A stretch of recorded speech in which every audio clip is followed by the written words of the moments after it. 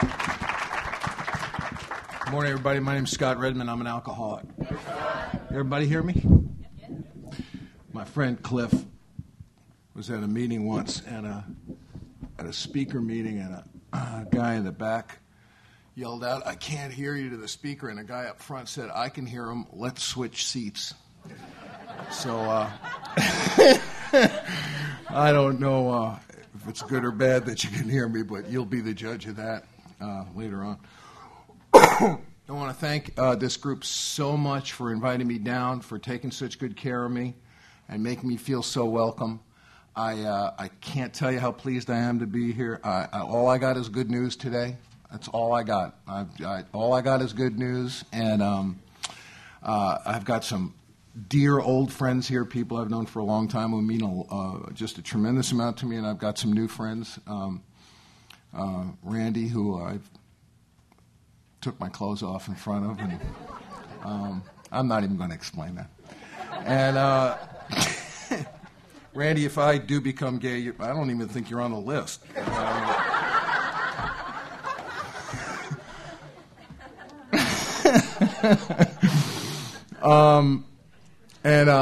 I just to start off with, I've been asked to share my experience with the steps. That's what I'm going to endeavor to do. I didn't come here to insult or offend anyone. I got no bone to pick. I'm not here to tell you how to do it. I don't know how you should do it. I know how I've been doing it, how I'd like to continue to do it. So if I use the phrase "you" at all, I apologize in advance. You know, on page 29, it says, each individual in the personal stories describes in his own language and from his own point of view the way he established his relationship with God. These give a fair cross-section of our membership and a clear-cut idea of what has actually happened in their lives. We hope no one will consider these self-revealing accounts in bad taste. Our hope is that many alcoholic men and women desperately in need will see these pages and we believe that it is only by fully disclosing ourselves and our problems that they will be persuaded to say, quote, "Yes, I am one of them too. I must have this thing." That's the only reason that I'm here. To make a demonstration, bear witness, and tell you how this has been operating in my life. On April 22nd, I turned 22 years sober, continuous sobriety, and I'm absolutely astounded by that. And if you're new here, I am not as close to my next drink as you are. I'm not. I only have till 12 o'clock tonight. Don't get me wrong. I'm not cured. But your drinking muscle's a lot stronger than mine. You've been working out. My not drinking muscle is a lot stronger than yours, because I've been in the spiritual gym for 22 years.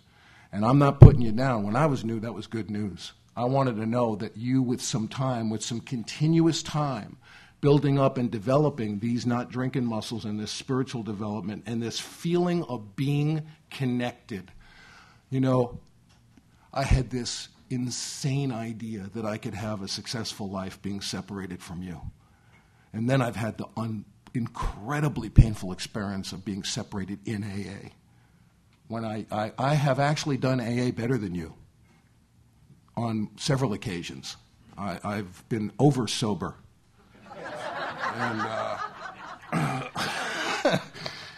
And it's very painful. It's very painful to be the best member of AA.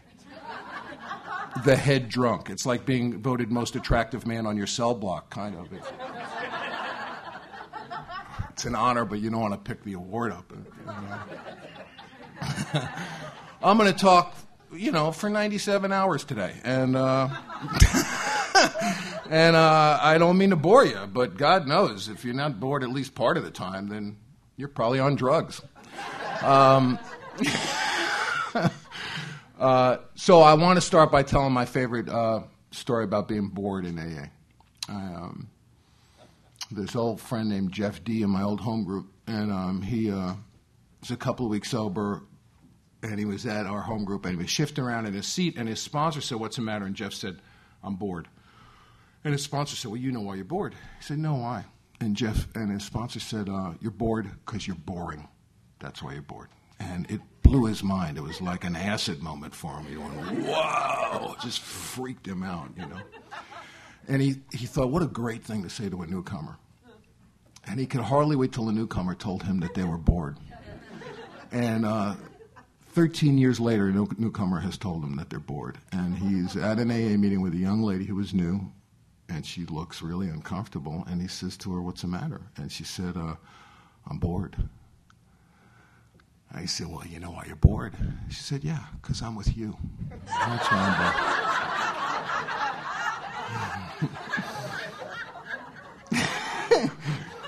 So if you're bored, it's probably because you're with you. Or I'm really boring. That's possible also. I don't want to count that out.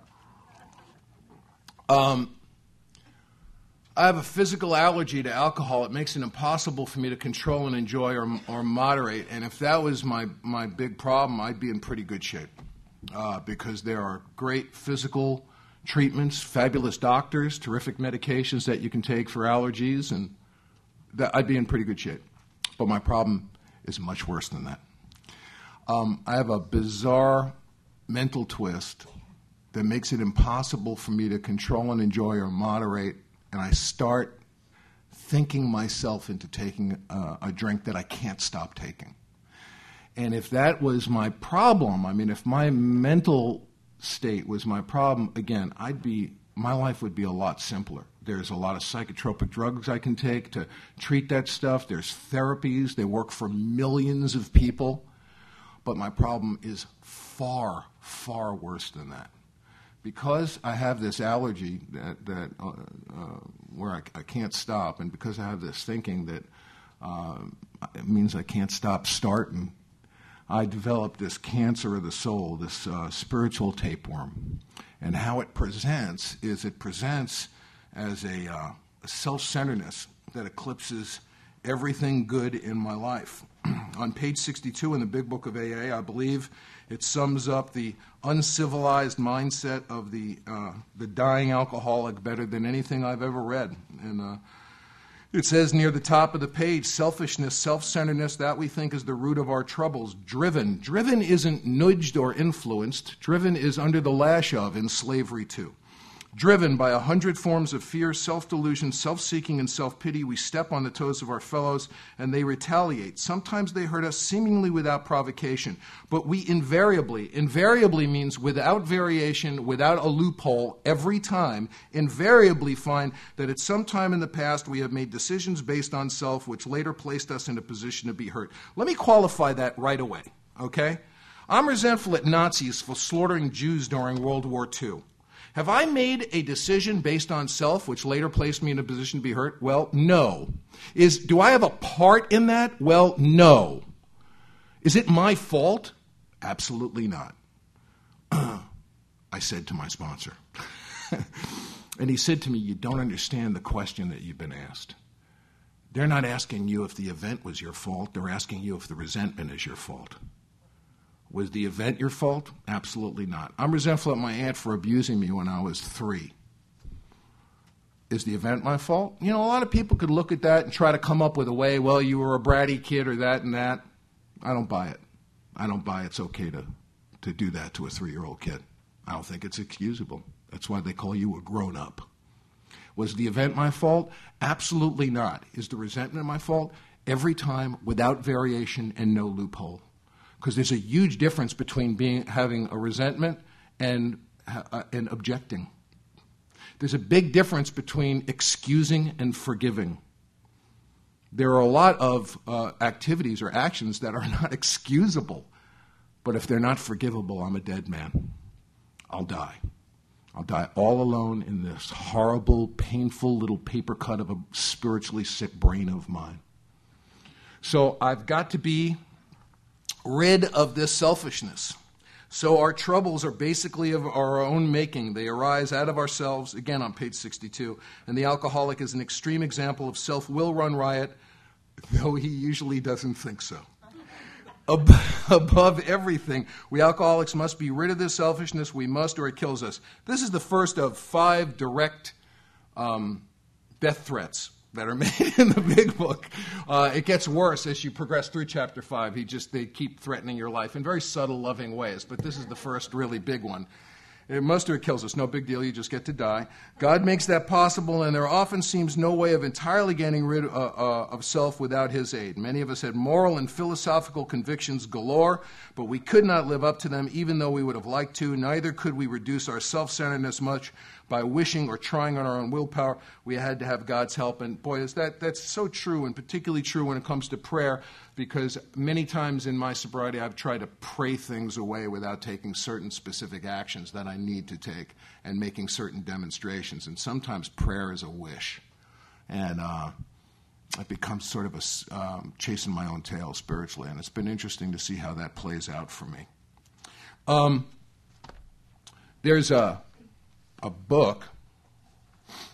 By the way, I'm going to be talking about different spiritual teachers today and unapproved AA literature. And again, I don't mean to offend anybody, and I'm not telling you what to do. I've been asked to share my experience with the steps, so I'm going to be sharing them. Step 11 says go and talk to people and talk to ministers and rabbis and see what they've got out there. And I'm going to be talking, when I talk about 11 today, I'm going to be talking about some of the spiritual teachers that I've gone to. I've never done anything, I can honestly say, instead of Alcoholics Anonymous. And I'm a member of other 12-step programs. I use a lot of different spiritual teachers. I can honestly say to you, everything I've done is because of AA, not instead of AA. One of the things that's happened, can I see hands of people in their first year? Wow, it's fantastic. 1 to 5? 5 to 20? Wow, over 20? Wow, that's fantastic. One of the things that I have found with people later on in sobriety is there are times when people go over and over the same material in AA and it starts to fall apart in their hands. And it starts to come flat and gray and wooden. And they start trying to figure out, why doesn't this feel the same? So one of the things I've done is I've been very attracted to teachers who've come up with really exciting ways to reinvigorate their experience of the steps later on in sobriety. 10, 15, 20, 30, 40 years. My sponsor, before he passed away, he had about 33 years of sobriety. He was calling me on the phone all the time going, I got this book, I got this thing, let's try this thing, let's go here. He was like a nutty 8-year-old, you know. He was over 80 years old. That's what I want. That's really what I want. Anytime anybody puts their finger in my chest in AA and says that's the way it is, and if you question it, you're in danger, I go, thanks for sharing, and I get the heck away from them. I've stayed away from those guys for 22 years. I've also stayed away from, there were some old-timers in my area when I was getting sober who were the shut up, you're a moron, if your lips are moving, you're lying, and I've stayed away from that for 22 years. I've had no use for that at all. And there was this idea in that group at that time that those guys were very wise. Their grumpiness was born of sort of this weathered, extended experience they had. And until I stayed sober long enough just to find out that they were just really pissed off and really mean, I attached this other value, which was all in my head. I never heard it from them. They never taught me anything about inventory.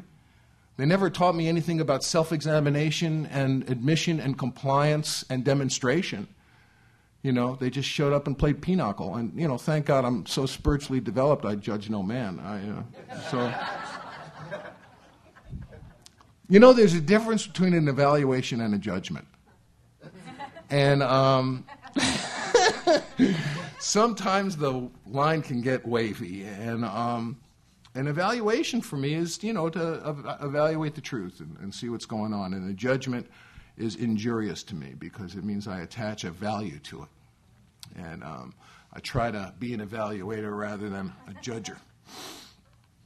There's a book of mental disorders. And this book of mental disorders, if your mental disorder is in this book, you can actually use your mental disorder as a defense in court. It's a really good book. And there is a kind of a new one. It's just been on the books for a couple of years, and it's called Narcissistic Personality Disorder. And it's used, and I want to read to you the 9 of the of the symptoms of narcissistic personality disorder that people are using as defenses in court. It's not working, by the way, very well. No, I have, but just see if this resonates for you at all. And this is in the book. This is technically in the book of stuff you can use in court to defend yourself. 1, an exaggerated sense of self-importance. 2, preoccupation with fantasies of unlimited success, power, brilliance, beauty, or ideal love. 3, believes that he or she is special and can only be understood by or should associate with other special or high-status people. 4, requires excessive admiration. Anybody got this so far? 6, selfishly takes advantage of others to achieve his or her ends. 7, lacks empathy. 8, is often envious of others or believes that others are envious of him or her. And 9, shows arrogant, haughty, patronizing, or contemptuous behavior or attitudes. Not guilty. Narcissistic personality disorder. One other document I want to read to you, and it's one of my favorites. And many people in early childhood development use this. It's called the toddler property laws. And it's an attempt to aid people instead of seeing toddlers as bad or stupid or crazy. And it's the 7 ways that toddlers will tend to view the world around them before they become more civilized. 1, if I like it, it's mine. 2, if it's in my hand, it's mine. 3, if I can take it from you, it's mine. Isn't this just so great? 4, if I had it a little while ago, it's mine. Welcome to the world of relationships. 5, if it's mine, it must never appear to be yours in any way. 6, if I'm doing or building something, all the pieces are mine. And 7, my favorite, if it looks just like mine, it's mine. So, I must be rid of this selfishness or it kills me. I'm powerless over alcohol. My life has become unmanageable. It's such a simple statement and such a simple idea. And if it really was that simple, there wouldn't be an empty seat here. Actually, there would be. The entire room would be empty because we had no need for Alcoholics Anonymous. In the packet that you were given this morning, if I can find it, just got too much paper that I'm probably never going to look at during the day. Thank you so much. In the 3rd page, I want to read this prayer, and then I want to talk about it a bit.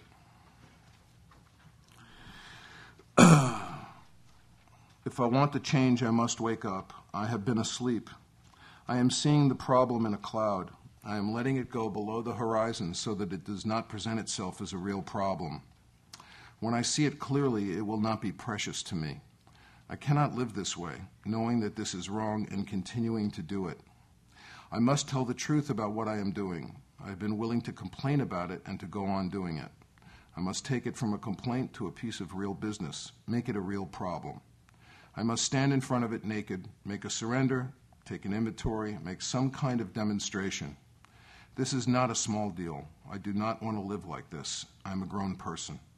I have been unconscious. I have been slipping into this behavior. I have been acting without explanation.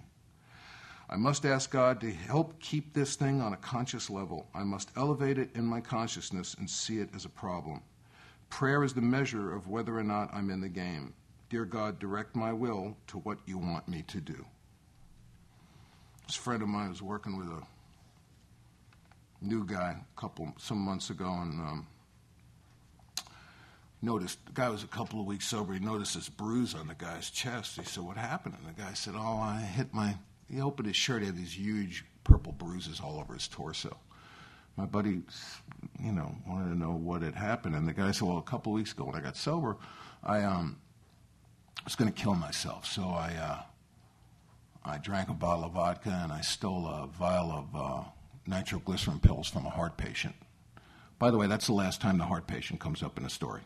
He's collateral damage. He's off like flopping around like a boated fish somewhere. But he stole this vial of nitroglycerin pills. He swallowed the whole vial, and then started slamming his body into the wall, trying to blow himself up.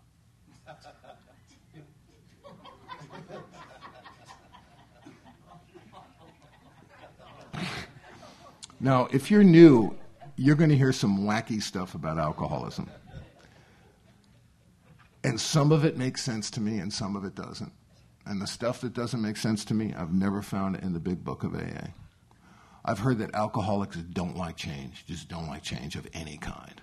And I don't like change I don't like.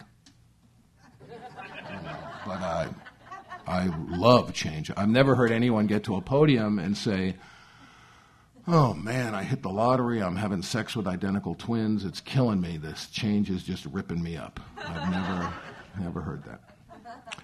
But my personal favorite is that alcoholics are above average intelligence. I have only heard this at Alcoholics Anonymous meetings. I have never heard it. Just ask Nitro how brilliant we are. If his nickname isn't like Boom Boom or something like that, then his home group sucks, you know.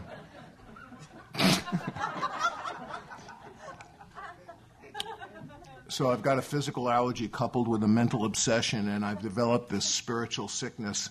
What does that have to do with alcoholism? It actually is alcoholism. It's my reverse experience of step one. My life's completely unmanageable. I'm powerless over alcohol. I don't even know what's going on. I couldn't even give you a diagnosis. I have no idea what alcoholism is. What does that have to do with alcoholism? It actually is alcoholism. The spiritual sickness is the fifth wheel. It's the mystery element that has plucked me beyond the opportunity to be helped by well-meaning clergy, a family that adored me, a very successful career, wonderful members of the clergy, well-meaning psychological and medical doctors. So this step one, this first step, which in me was born of complete deflation, defeat, confusion, more than anything, you told me it was necessary to move forward, so I said, yeah. Good. I'm powerless. I'm powerless over alcohol. But I don't even get how bad my problem is. Because no matter what happens, eventually my alcoholism goes below the horizon. It stops presenting itself as a real piece of business, and I act without reason, without explanation. I drink, and I don't know why. And it can happen like that. I'm a rabbit in the middle of a field of short grass all the time, and I don't get it. And there are periods of time where it'll remain above the horizon as a real piece of business because something wonderful or something horrible happens. It'll stay up there, but it's up there on my own juice. So eventually it's going to go below the horizon. It's going to stop presenting as a real piece of business. It presents as a complaint. And then I act without reason and without explanation. And it happens over and over again. So my experience of step one is I had to admit that in order to move forward. And then, and you know, if you're new or if you've been around for a while and this experience is starting to not be very vigorous and it's starting to flatten out and it's starting to go below the horizon, I've got to do something. I've got to do something. And, you know, for me, at the end of the day, the interior, the landscape of this spiritual sickness, which is the mystery element, the fifth wheel, the thing that can't be touched by all these other conventional methodologies, the architecture of it is resentment, fear, and sexual misconduct. This is not a wacky idea I came up with. It's pretty well laid out in the book. So if I'm treating my resentment, my fear, and my sexual misconduct, and I want to tell you, without step 10, there's no step 12 for me. I'm not going to be able to stay a happy, involved, invigorated member of Alcoholics Anonymous if I don't continue to take a look at my resentments. Because I get pissed off at people in AA. No, really. I have gotten pissed off at people in AA and at AA groups. And particularly when I've been over sober. That has really happened to me. And I'll tell you, man, to be at this point in my life, and this is something that when I was new, you couldn't have explained to me because I had no relative experience. To live relatively free of resentment, I wouldn't have even known how to take that into my brain. I had become so ill and had been so ill for so long. I'm resentful at them. I'm resentful at me for resenting them. I'm resentful at them for watching me resent them, right? And I've had sex with all of them, right? And if I borrow money from you, I got to kill you. You got to die, because you don't really need the money. You know, I don't really like you much anyway. You know, and you multiply that by thousands, the thousands of people that had to die when I came in here. It's a great, it's wonderful design for living. So my experience of step one was very rudimentary and very primitive when I first came in here, and it was enough to give me a day so that I could be opportunistic. And I could start making this transition from the cycle of spree and remorse into the cycle of surrender and commitment. And that cycle of surrender and commitment, when it's nourished by this spiritual health, is something that can't be beat. It keeps people, it brings about a personality change that helps people accomplish one day at a time permanent sobriety. And when that cycle is not nourished, it goes below the horizon. It stops presenting itself as a real piece of business, and I act without reason. Now, it's been my personal experience that the things that I have continued to suffer from as a member of AA are the things that remain complaints and don't become real pieces of business. There was some, in my first home group, there were a couple of really bad ideas. One of the really bad ideas was that you can do anything in sobriety as long as you're willing to pay the price. First of all, the insane idea there is that you're able to pay the price. How do you know you're going to be able to pay the price? Just because you're willing to. I was willing to pay a lot of prices I never paid.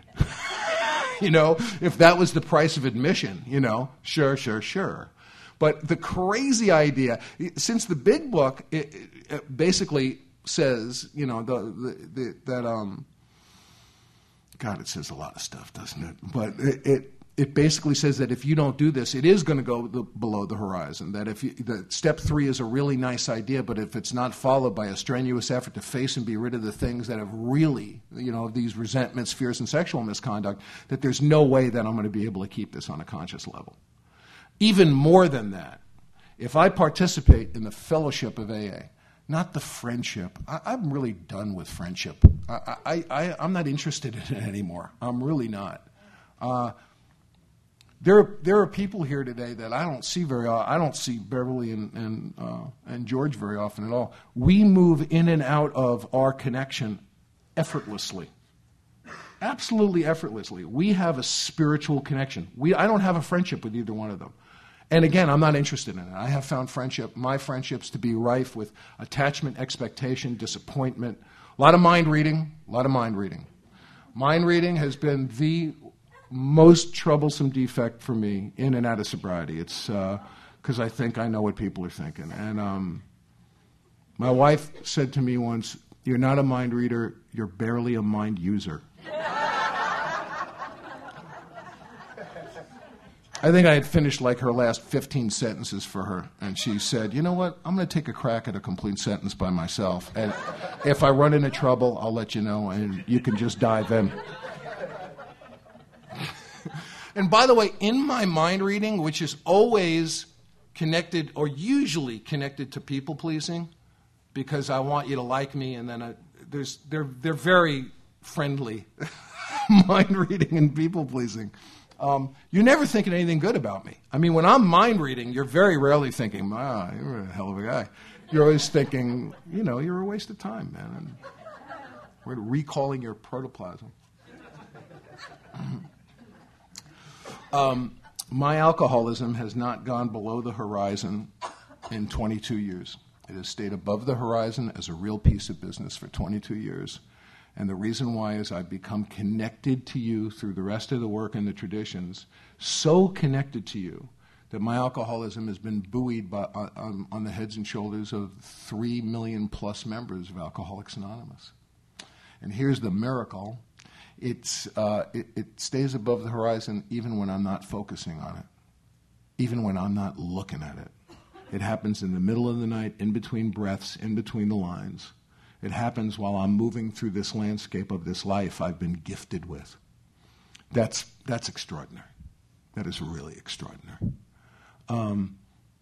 So my experience of step one, to be rid of this self, to admit that I'm powerless over alcohol, that my life is unmanageable. Again, I took on a very primitive level at first, and my experience of step one is that if it's nourished by the rest of the work, it's going to become a big, robust part of my life. And if it's not nourished by the rest of the work, eventually I will drink. I can't stay sober on my own bottom. I can't. I stay sober on your bottom. That's a terrible sounding sentence. I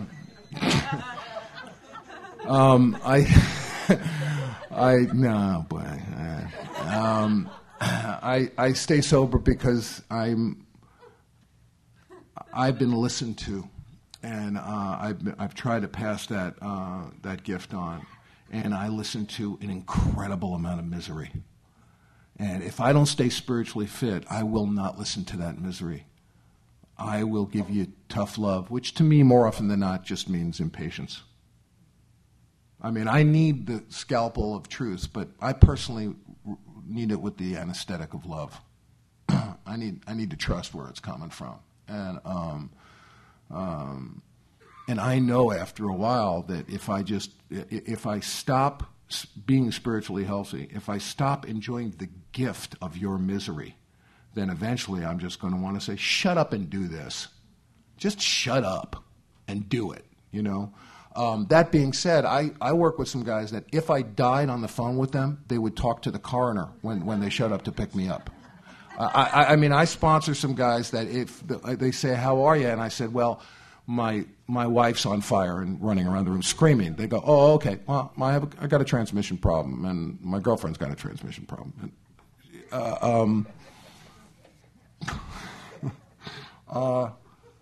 And that's okay. And eventually, because when guys ask me to sponsor them, and if I say yes, I just tell them that my deal is I'll be more than happy to walk towards God with you and do the work. And if you don't do the work, eventually I'm not going to be a particularly interesting person to be around. It's pretty much what I do. It's all I got. I mean, I could talk to you about politics and art, but I have other people in my life I discuss that with. My friend Brent's here from Oklahoma. He's my sponsor, the guy, and he's also a dear friend of mine. We're very fortunate. That's not required. I'm not friend. I sponsor guys I don't like. So what? You know, it's not necessary. It's quite often a lovely, lovely byproduct. I've come to believe that a power greater than myself can restore me to sanity. By the way, one thing I want to ask you, a little help. When we take a break, I'm going to be, and we might want to put this basket in the back if people want some anonymity, but if I've talked about something you'd like me to expand on or some stuff you'd like me to make sure I talk about, just write a note and drop it in there. And I promise to not make fun of you. I've been at Q&A meetings sometimes where it's kind of, you know, sometimes the questioner will kind of get ragged for the question. I promise I won't do that.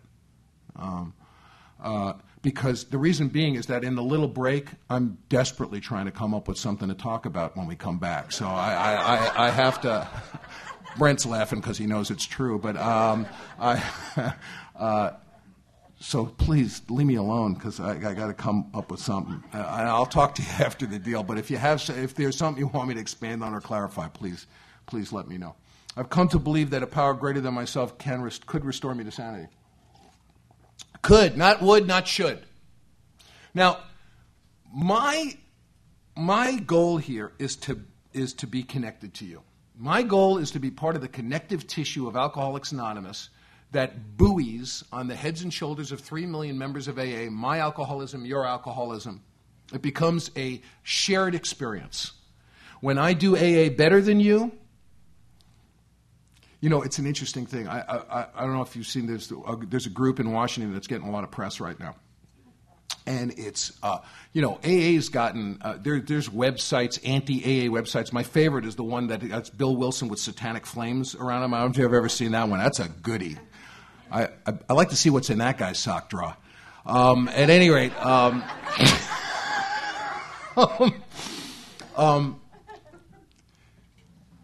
whether or not it's true is a whole other thing. A whole other thing, and if anybody wants to talk about that, I'm more than happy to. I've had some experience with that group over a period of time.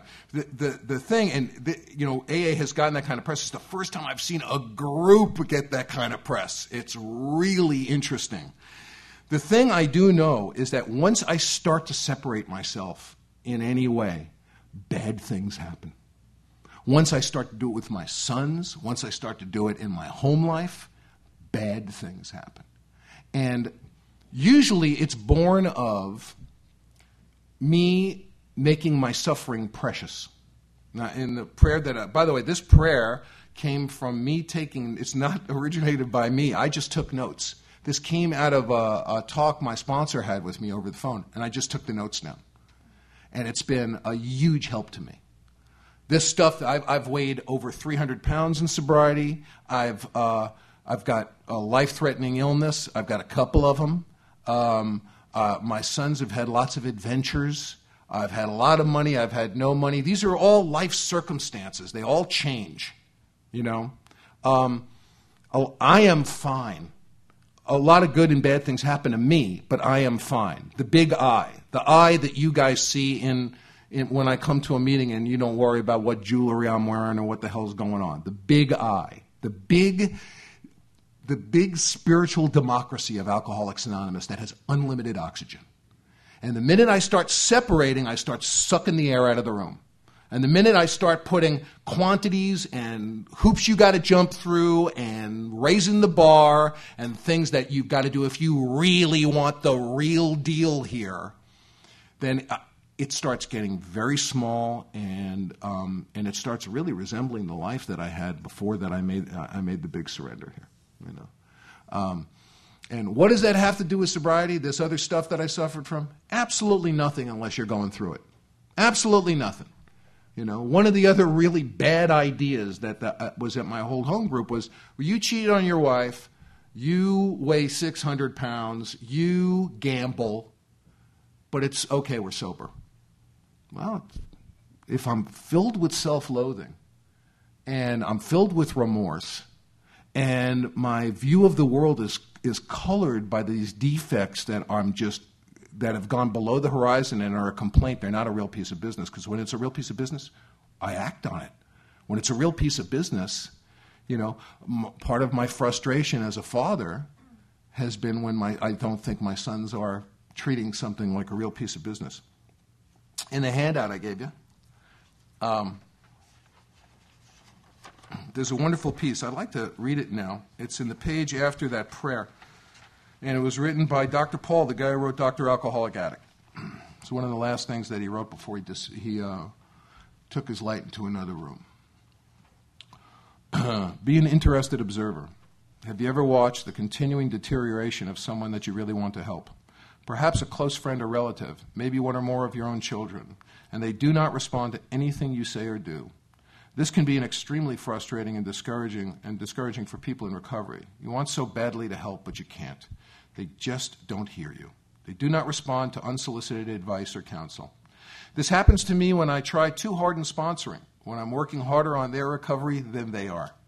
It happens to people who have heard about the highly directive, dictatorial type of sponsor and want to be like that, but discover that the sponsee simply ignores them. In a situation like this, I assume the role of interested observer. Rather than becoming annoyed at them and at sponsorship in general, I become an interested but inactive observer. I listen. I'm interested in what they're doing and how it is going to turn out. And I answer an occasional question, but mainly I observe. I see myself as sitting quietly in the audience rather than projected into action on the screen. Since I have no investment in the outcome, I'm not emotionally involved in making it come out my way. As a result, I'm comfortable and entertained, rather than frustrated and resentful. Indeed, I am practicing the AA principle, love and tolerance of others is our code. And one more time, I realized that if I want to change my feelings, I must first change my actions and my thinking, mine, not theirs. I can't let their behavior be more important to me than my emotional sobriety, my serenity. No matter how much I love them, no matter how much I care about them, no matter how important their welfare is to me, I must watch my priorities. I must value my serenity ahead of their behavior. Our older son Micah, when he graduated high school, he instead of going to college, he went to Chiapas, Mexico to work with the Zapatista revolutionaries for a while. And it was just really one of the most terrifying things I've ever experienced. And like his politics or not, you might like his politics, you might not, but he put his money where his mouth was. In the 60s, I talked a lot of long crap and never got out of the kitchen, But I had a lot of moral and philosophical convictions galore, although I could not act on them. And he was a member of something called the Peace Camps. It was an installation of Westerners who lived in indigenous villages to make sure the Mexican military stopped killing Indians. So the Mexican military would drive by a couple of times a day and stare at him and drive away. The Mexican military is depicted as such a caring, loving group of people that and my sponsor said, why don't you, when you do the third step in the morning, why don't you give God the Mexican military? So I started saying this prayer. I said, Pop, take the Mexican military. It's not going to be able to handle that big an organization this morning. And I was sponsored by Paul at that time. And one morning, it just didn't work. The waves of fear, and I had this bad Oliver Stone film in my head about what could possibly happen to him. And it wasn't something I trumped up. And my sponsor, the book says, don't argue with a drunk. And he didn't argue with me. He could have said a lot of really stupid things to me, like he's not really in danger, And what he did was, he said something so gorgeous to me. He said, what if this is the greatest thing he ever does? Now, I would have denied him that. And I don't know if it's the greatest thing he'll ever do, but it sure was quite something. And he came back from that fully cut cloth, a grown citizen. And right after he came back, he started examining the opportunity to go to undergraduate school, which, as you can imagine, his mother and I were very, very excited about. And he wasn't apparently not filling out the papers fast enough and would possibly miss some deadlines. So his mother was getting a little nervous, and we're starting to kind of lean on him to get this stuff done. And as Nancy was sort of badgering him about it, he was 18 at this time. He looked up at her and said, and I quote, "Do you actually believe that your anxiety benefits me in any way?"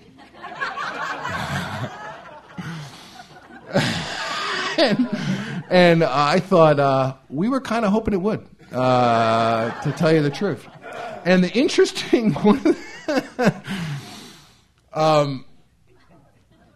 but if you know my son, it's an easy thing to believe. I'll just tell you one other quickie about him. When he was a little boy, I was sober 2 years. He was 8 years old, and I was making the boys lunch, and I said to Michael, "What do you want on your hot dog?" And he said, "I want mustard, onions, and lettuce." And he was 8. And I said, "Lettuce?" He said, "Oh, okay, I don't want lettuce." And he walked away from me, and he came back about an hour later and looked at me directly in the eye, and I'm not altering one syllable. He said to me, "I will never again allow your opinion of what I want affect what I ask for." So I asked him to sponsor me. What the hell is that, But what Micah said in that moment about those, about filling out that stuff, do you actually think that your anxiety benefits me in any way, is a big, big lesson for me. When I came to Alcoholics Anonymous, in a sense you said to me, and my sponsor wanted to know what my dreams were, but basically said to me, what do you want? What do you want to do? And I had stuff I wanted to do. I wanted to write well. I wanted to have an interesting romantic life. I wanted a bunch of stuff. And then you basically said to me, you can work towards that. I wouldn't be surprised if you achieved that. But let me ask you a question. Do you have to be miserable until you get it? To which my reply would have been, oh, yeah. If I'm not miserable about it, who the hell is going to be miserable about it? And if I'm not miserable about it, how is it going to get done? Now, the crazy idea there is that somehow I think that my suffering is going to purchase the thing I crave. What a great design for living. Get miserable enough about something, and odds are it's going to happen. But you got to stay miserable, because if you don't stay on duty, the whole thing's going to go down the crapper. It's a complete refutation of all of our whole idea, which is this is going to happen even when I'm not focusing on it. If I trust you, if I take these seemingly disconnected, unrelated actions. Now, an important piece of that for me is I believe that faith without works is dead. And I also believe that works without faith are dead. I believe that if I have faith and it's not supported by action, that the faith will eventually wither without demonstration and without communication with you, because the demonstration leads me into communication with you. I also believe that if it's all about action and it's not tethered to some spiritual experience, that eventually it's just going to become a lot of running around, a lot of activity, not action. And if it's not tethered to a spiritual pursuit. Now, it can't be every day. Some days I'm just showing up and doing my job, just putting fenders on Chevys, just showing up and getting it done. But at the end of the day, if in the middle of the night, and it says it's the last paragraph of chapter 3 as we move into our discussion of step 3, that the time and place will come where it'll be 3 o'clock in the morning, my mouth will flood with saliva, the room will spin, and I'll be drunk. And I won't drink. I won't drink. Who would have thunk it? Who would have even thunk that that would even be possible? Because nothing stops me from drinking. Not my baby boys, not a woman who loved me, not nothing. If you get in between me and the drink, you vanish. You become something less than human, or you disappear. You become paper mache, or you don't exist. And it happens over and over again without explanation, without reason. It stops presenting itself as a real piece of business. And you can start seeing it later in sobriety. If action isn't taken to keep this thing robust, you can start seeing it flatten out. It starts falling apart in my hands. That a power greater than myself could restore me to sanity. Not would and not should, but that it's possible. There are 2 wonderful lists in our book. It's a funny thing. On page 17, on the bottom paragraph, it talks about the spiritual democracy of Alcoholics Anonymous. The tremendous fact for every one of us is that we have discovered a common solution. We have a way out on which we can absolutely agree and upon which we can join in brotherly and a harmonious action. This is the great news this book carries to those who suffer from alcoholism. Where in there does it say, if you're part of this group, you're getting the real deal? You're hearing stuff at this group you don't hear at other groups. Mainstream AA, well, if you want to take a chance out there, go ahead. But if I were you, I would just attend meetings that we have, because we're just we got to, we know works. I don't know about that other stuff. I believe in the spirit of the law rather than the letter of the law. And it says that, each group is autonomous except when it comes to, unless their actions affect other groups or AA as a whole. I believe the spirit of that is if I say I'm doing AA better than you, then I am affecting AA as a whole. I think that's part of what happened to that group that got written up in Newsweek.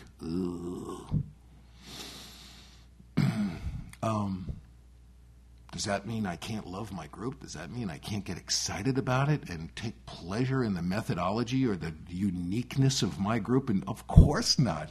That's the fun, I just had I do this workshop in my home. It's not an AA meeting. There's no democracy, no rotation. There's nothing. I just do some stuff that me and the guys I sponsor get interested in. We'll do some non-approved AA literature. We went through the Sermon on the Mount together. We went through Not God, which is my favorite history of AA by far, and it's non-conference approved literature. It's written by a guy named Ernest Kurtz, and it's fantastic. One of the things he does is he explains a few things that aren't explained in our literature. The guy in Tradition 3, there's a guy who shows up in an AA group and was suffering from some real bad stuff, and they didn't know what to do about the guy. I always wondered, what the hell was wrong with that guy? Well, Kurtz talks about it, and what he was, and this is like in the late 30s, early 40s, guy shows up at one of the few AA clubhouses in the world. It was in New York. He was a gay, African-American, heroin-addicted ex-con. They must have been looking for this guy's spaceship. I mean, this is so outside of their personal experience, and they didn't want to let him in, and they called Bill down, and they went, and Bill said, what are you talking about? How do you get to do that? How do you get to kill? Just shoot him. Just kill him now, you know. At any rate,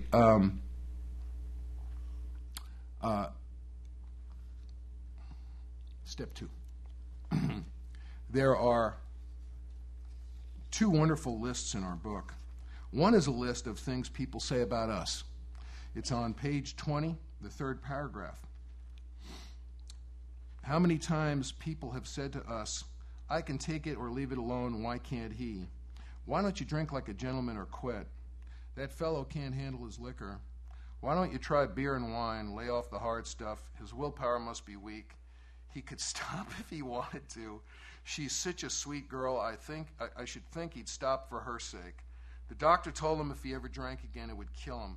But there he is, all lit up again. Now, these commonplace observations on drinkers, which we hear all the time, back in them is a world of ignorance and misunderstanding. We see that these expressions refer to people whose reactions are very different than ours. It's a terrible thing in our culture. Because of our problem mainly rests in our mind, alcoholism still gets trivialized in a way that's just absolutely crazy. You know, millions of people, sufferers, hundreds of thousands of people dying on a daily basis. Of course, it's very few times does it say alcoholism on the death certificate.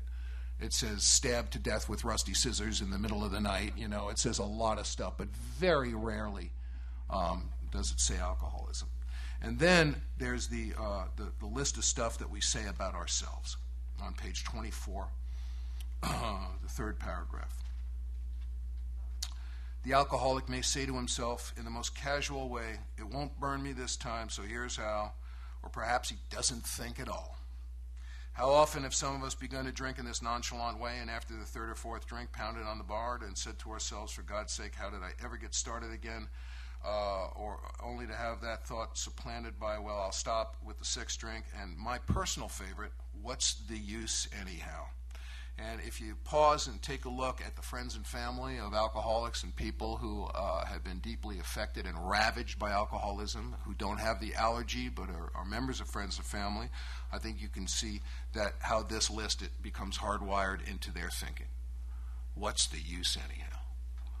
And when you're trying to be pretty enough or smart enough or good enough so the sleeper will awake, because, you know, and trying to impact, I'll stop after the 6th compliment or whatever, however that manifests. But it's very clear to see how this kind of thinking this kind of insanity becomes hardwired into the thoughts and feelings and actions of friends and family of alcoholics.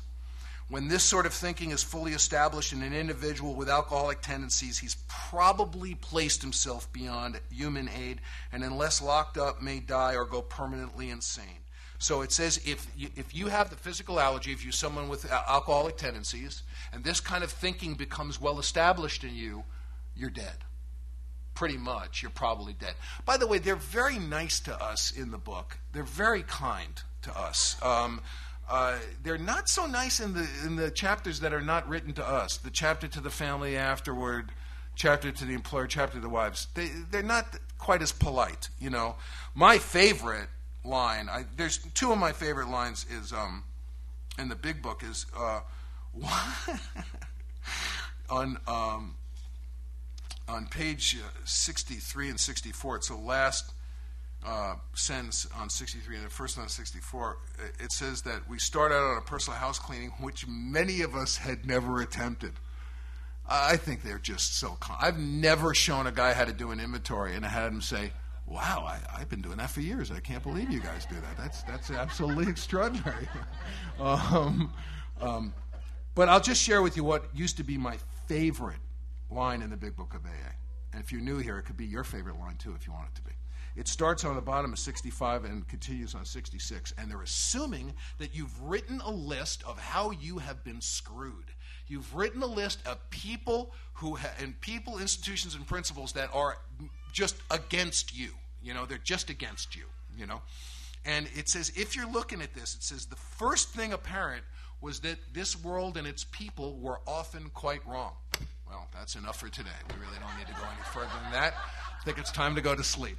I just used to read that sentence and just get tickled all over. Because don't read the next page. Because what the next page says is you're right and you're dead. Because we're not saying don't argue with a drunk. We're not saying that you haven't been screwed. You've got the list. You've apparently been screwed, okay? You experience this in a way that is so injurious that it eclipses every good thing that happens in your life. You experience the fancied or real wrongdoing of others in a way that is so intrusive that it actually eclipses every possible chance you have for success, connection, connectivity, feeling part of, feeling connected to you, this crazy idea that I can live separated from you or separated from some of you. I was brought up in a Jewish home. I am not Christian. I use the teachings of Jesus a ton. And a lot of the Jesus Christ message, look, you can use any sentence from the Bible, the Big Book, the Quran, or the Torah to prove any point you want. We all know that. You can use spiritual tools as spiritual weapons very, very easily. And the nightmare, the big nightmare, the nightmare that we see around us that unfortunately people are being gobbled up with, and we can see in Alcoholics Anonymous, is this idea of separation. This idea that I have the application. And what the mystics say, what the Christ message is, as far as I understand it, is that the thorns and the flowers both get water. And if I start deciding when one doesn't and one does, I'm going to die. I'm not going to kill the thorns or the flowers. They're going to find a way to get through somehow. I am going to die. It's a wonderful quote, none of them by me, on the first page of this handout. And I love it so much. It's the second from the bottom.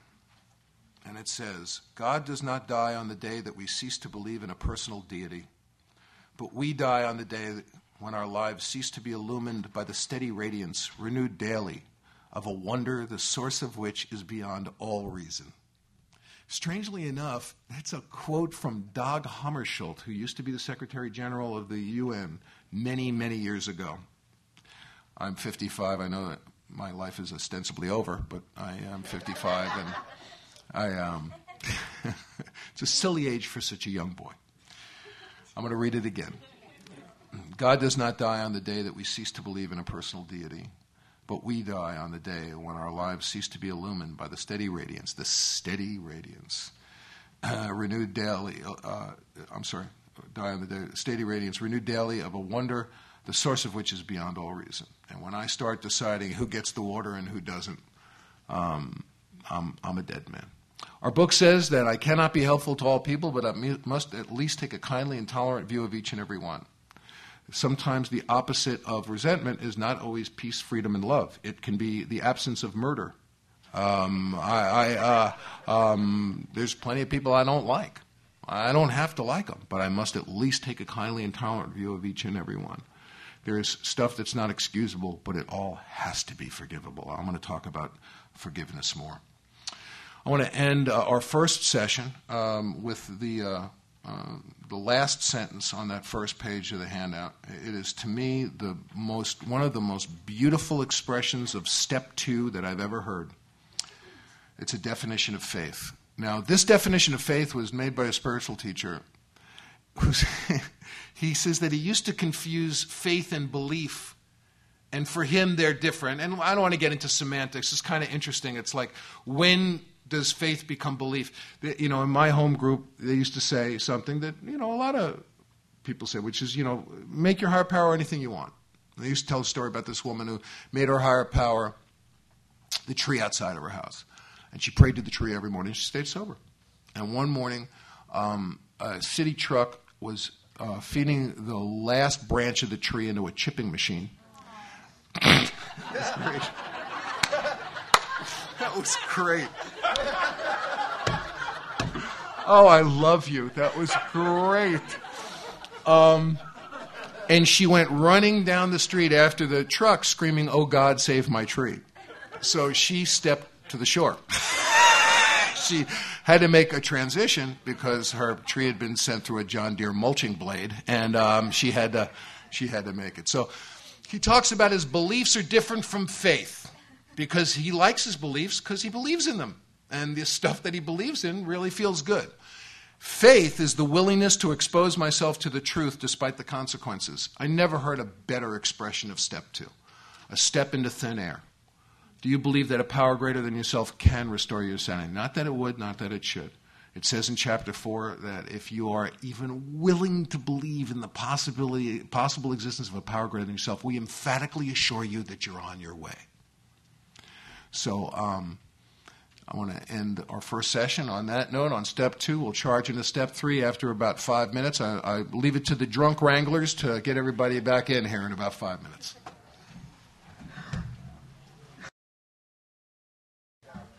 Grant me the serenity to accept the things I cannot change, courage to change the things I can, and the wisdom to know the difference.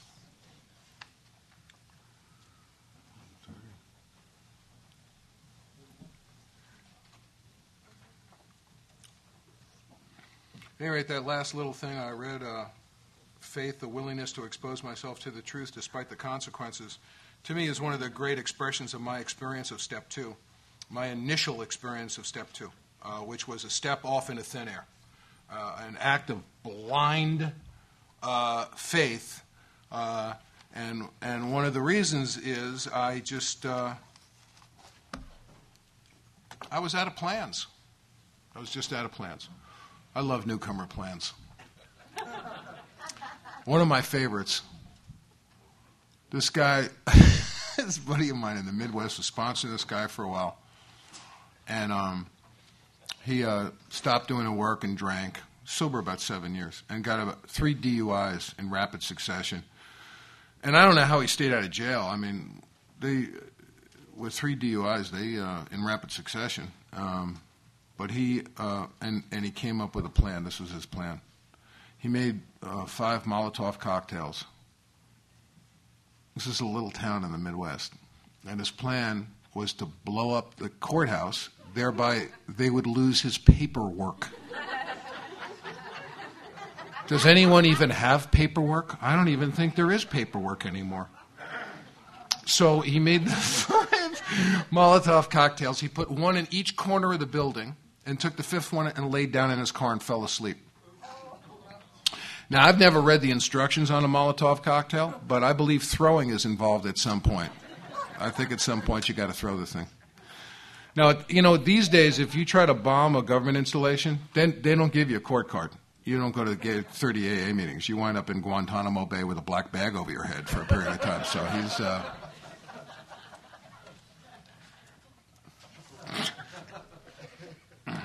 And I was out of plans, and I was willing. When my sponsor said, "Are you an alcoholic?" I said, "Yes." In whatever way I understood that. He said, "Is your life unmanageable around alcohol?" Now, I'm a guy who one time when I had a toothache, I thought, okay, I'll take a big darning needle and with a pair of pliers, and I'll heat it up over the stove and push it into my gum. You're off, okay? And that'll relieve some of the pressure. These are the ideas I'm having, you know? Plus, I'm bad with objects. I'm disoriented. I'm disconnected from my surroundings. I still am. Anytime I deal with objects, my sons kind of just go, watch them. I was trying to fix their phone, and I had their phone in my hand and my phone in my hand, and I called my phone with their phone, and my phone rang, and I said, who the hell is calling me? I'm trying to... And I wasn't kidding around, you know, and they just go... we were skiing, and it snowed about a foot while we were in the lodge that night. And in the morning, Jesse starts sweeping off the top of the car. And I said, son, you don't need to do that. I have a sunroof. And they start going, what? And I thought somewhere in my Looney Tune brain that if I retracted the sunroof, it would just bring the snow with it. So I retract the sunroof, and the car fills with snow, with like 10 cubic feet of snow. And it's getting worse. I'll tell you why. I've admitted this to Brant already, but I recently, in the last 6 months, sometimes I go to work at about 5 a.m. and I need to load the car up with stuff. And, you get into a rhythm, to get out. I get all this stuff in the car. I get in the car to drive away, and I think, man, everything seems so far away. I had gotten into the back seat of the car, and I had closed the door. And the first thing I thought was, no one must ever know of this. I really have some severe problems. I have some severe emotional, mental, and spiritual problems. And at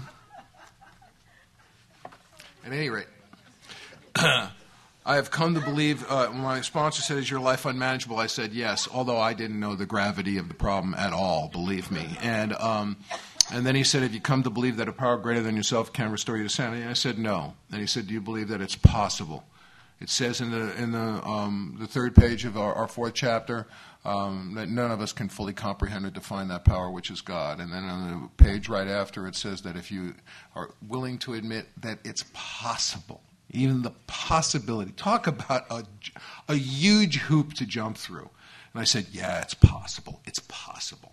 Now, I want to tell you, some years before that, I would not have said it was possible. I was a staunch atheist. I would have laughed at it. By the way, he doesn't bother me. He might bother some other people, but he doesn't bug me at all. It's the sound of families that shouldn't be together, as far as I'm concerned. So, I can't wear pants like that. I just look silly.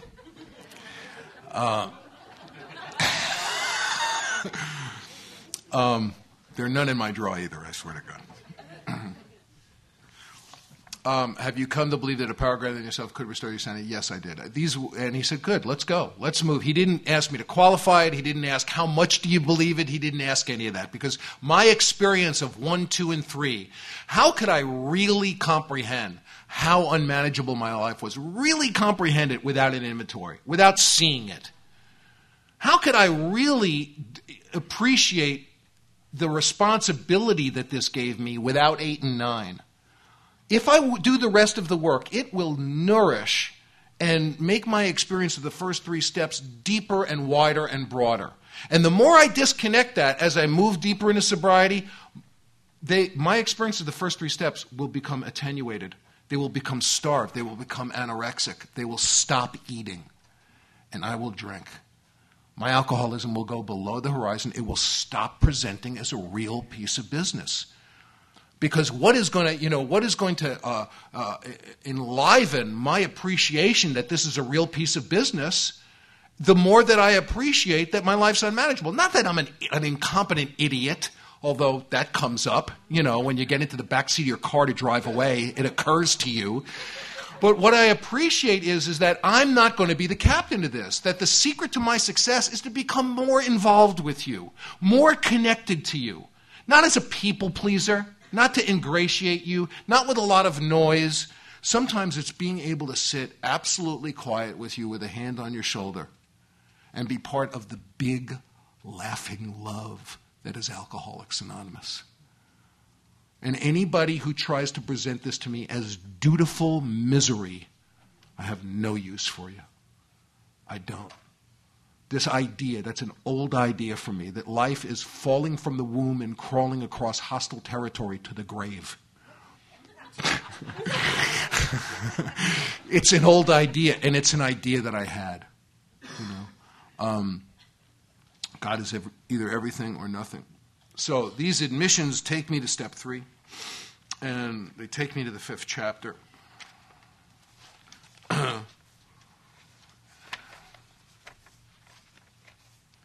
Beautiful, beautiful step 3. God, I offer myself to thee to build with me and to do with me as thou wilt. Relieve me of the bondage of self, that I may better do thy will. Take away my difficulties, that victory over them may bear witness to those I would help. Of thy power, thy love, and thy way of life, may I do thy will always. The engine, the mechanism, of course, is to immediately start turning my eyes out. I'm asking for the removal of my difficulties so I can bear witness to a fellow sufferer. As far as I know, Alcoholics Anonymous has nothing to do with cured people administering to the troubled. As far as I understand Alcoholics Anonymous, it's about fellow sufferers. One of the things that was so hard for me when I was new is sometimes I'd hear people come in and say, I had a baby and that baby will never have to see me drunk. And man, it just used to kill me because my kids had seen me drunk and I had injured them terribly. Their backs were broken by alcoholism by the time I got in here. And I didn't get it. I didn't understand that we were just going to have two different kinds of demonstrations. Number one, I also didn't know at that time that just because you're sober doesn't mean you're going to be a good parent.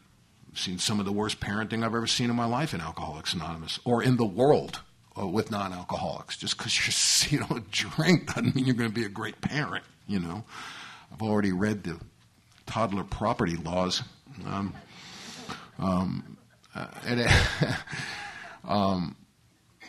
What I didn't know is that when I asked God to remove my difficulties in the third step, when I drew close to Him and He revealed Himself to me, that I was going to be able to talk about how troubled my children were and how I got sober and the family recovery that we had. That when my kids came in and they couldn't stop grinding their teeth and they had tics and they were cut out from the society of other children, that as I got involved with you, as I became connected with you, as I started to blow on the embers of the connective tissue of Alcoholics Anonymous, now sometimes the kids get well and sometimes they don't. The thing that I do know is they're going to have a sober parent that's going to try to be more helpful with their illness. That I know. That's the only thing I can commit to you that I'll try to do. It happens that in our house the children really recovered. And neither one of them has the allergy. They've had a lot of adventures, but at the end of the day, folks, you either have the allergy or you don't. I mean, it's really as simple as that. You can be as nutty as you want. You can have as many other, there are a lot of problems that have nothing to do with alcoholism. I've divested myself of this notion that the 12 steps of Alcoholics Anonymous can take care of everything. It can't cure tuberculosis. It can't cure certain mental disease. There's some guys in my home group I just like to carry a sock full of Valium around and whack them in the back of the head with it. It's just put a Zoloft lick out on their table at a meeting. But there's real mental disease that has nothing to do. I mean, granted, when I straighten out spiritually, I will straighten out mentally and physically. That certainly has happened for me, and I've seen it happen to me personally. I've seen it happen to thousands of people. So, on the bottom of 62. And we've read most of 62 in conjunction with the first two steps. This is the how and the why of it. First of all, we had to quit playing God. First of all, I had to quit playing God. How do I quit playing God and boss you around and tell you who to date and what to do and what to eat and where to go? And how does that exist? That's sort of like Clark Kent and Superman. You don't quite ever see them in the same place at the same time. How do I make all the decisions for you in your life and boss you around and exclude you from my love if you don't do it my way and not play God? How does that happen? How do you do an end run around that? I've heard two great descriptions of alcoholic thinking. Unfortunately, one of them was about the Nazi mind, which is really a drag, and one was about a mass murderer. And I'll share them both with you. I've heard the Nazi mind described as the most perfectly tuned clock that keeps the most precise time in the universe for 1 minute and then skips a century. That when it works, it's rhapsodic, it's perfect. And when it doesn't, it leaves gaps large enough to move an entire culture through. I have experienced this in Alcoholics Anonymous. That there are just these gaps. It's kind of a logic no-fly zone. That I'm not going to play God, but I'm going to make some rules here. I'm going to, rather than being a interested, loving observer, I'm going to be a psychotic participant. And then the second unfortunate description of alcoholism was about Ted Bundy. But it was a great quote. Bundy was a law student. If you're not familiar with him, he did a lot of bad stuff and killed a lot of people. And he used to represent himself in court. And apparently he was brilliant. And a group of the shrinks and cops that knew what this guy did, they intimately knew what this guy did and had been trying to get him for a long time. They're sitting around and they're talking about him in one of his trials. And one of them said, "It's making me sick, but I'm starting to root for him." With all the information that this guy had, he was starting to empathize with the guy and root for him. One of the shrinks said something that blew me out of my chair. He said, "Don't you understand that when he is in that court, the only thing that is palpable to him is his own agony?" And I said, what an incredible description of alcoholism. How was I able to do a lot of this stuff? My self-centeredness and selfishness was so powerful that it actually, the only thing that was real to me was not its impact on you, not your suffering, not how was I able to do a lot of this stuff. My self-centeredness and selfishness was so powerful that it actually, the only thing that was real to me was not its impact on you, not your suffering, not how I presented in the world, not what was going to happen to my children, but my own suffering was the only thing that was real to me. I don't believe in thieving. I don't believe in lying. But you know what? I'm a survivor. And it's not pretty. The first thing I have to do is quit playing God. Now, part of the complication here as a sponsor and as a member of AA and as a personal, as somebody who personally needs to experience step 3 in order to survive, there's also a line between playing God and being irresponsible. It's a slippery slope. It's an interesting thing. You know, when a guy calls me and reports to me that his brother-in-law's kind of pissed him off and he thinks really the best thing for him to do is, you know, to get out in the middle of the night and, you know, and cut the guy's brake lines, you know, on all his vehicles so that he dies in a flaming car crash. To not play God, to really not play God, I would just say, okay, fine, you know, maybe, you know, after you kill me, you'll write a resentment against yourself or something. Or I can insinuate myself into the process in a loving way. There's a difference between being irresponsible and playing God and walking that line and taking a look at it. At this point, at 22 years of sobriety, I have erred on the side of not playing God a lot. I really have. I am trying to find a way to be responsible in a way, in a loving way. Guy called me one night, he was going to kill himself. And I acted responsibly. I did what the citizens do. I called the police. That's what citizens do. I don't, you know, I want to kill myself. Well, you know, call me when you're serious about this thing. Click. I called the cops. I go over there, and the cop said, "We just think he's had too much to drink." And I go, "Oh, really?" I go in, he stands up. The whole time he's talking to the cops, he's sitting on a butcher knife. The entire time, you know. So I didn't err on the side of not playing God. I took that kind of action. One of the things I love, and I've heard this from newcomers so many times, is, you know, a new guy will say, "You know, I was with some people smoking crack last night, and I really felt comfortable. You know, it wasn't hard for me." And part of the insane thing there is we forget it's illegal.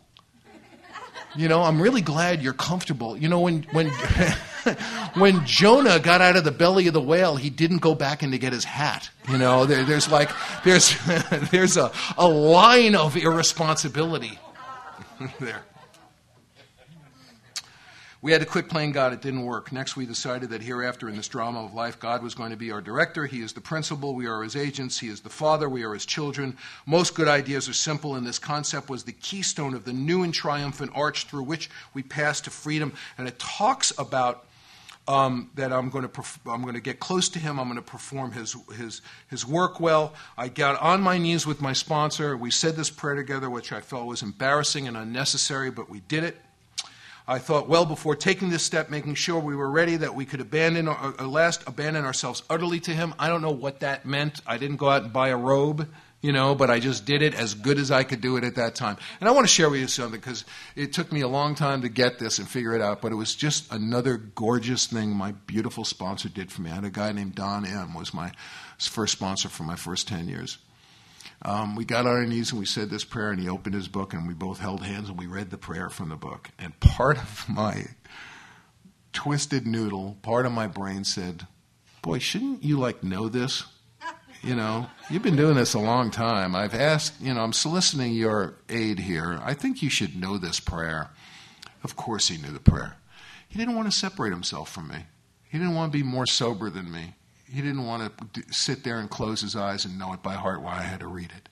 And he read it with me. What a what a great, loving, generous thing. And he didn't say it to me. It didn't take me long. About 8 years later, I realized it, But in that time, monkey see, monkey do, I had always held hands and read it with the guy that I was doing it with. The generosity in Alcoholics Anonymous. Next, we launched. It says here. It's a funny thing.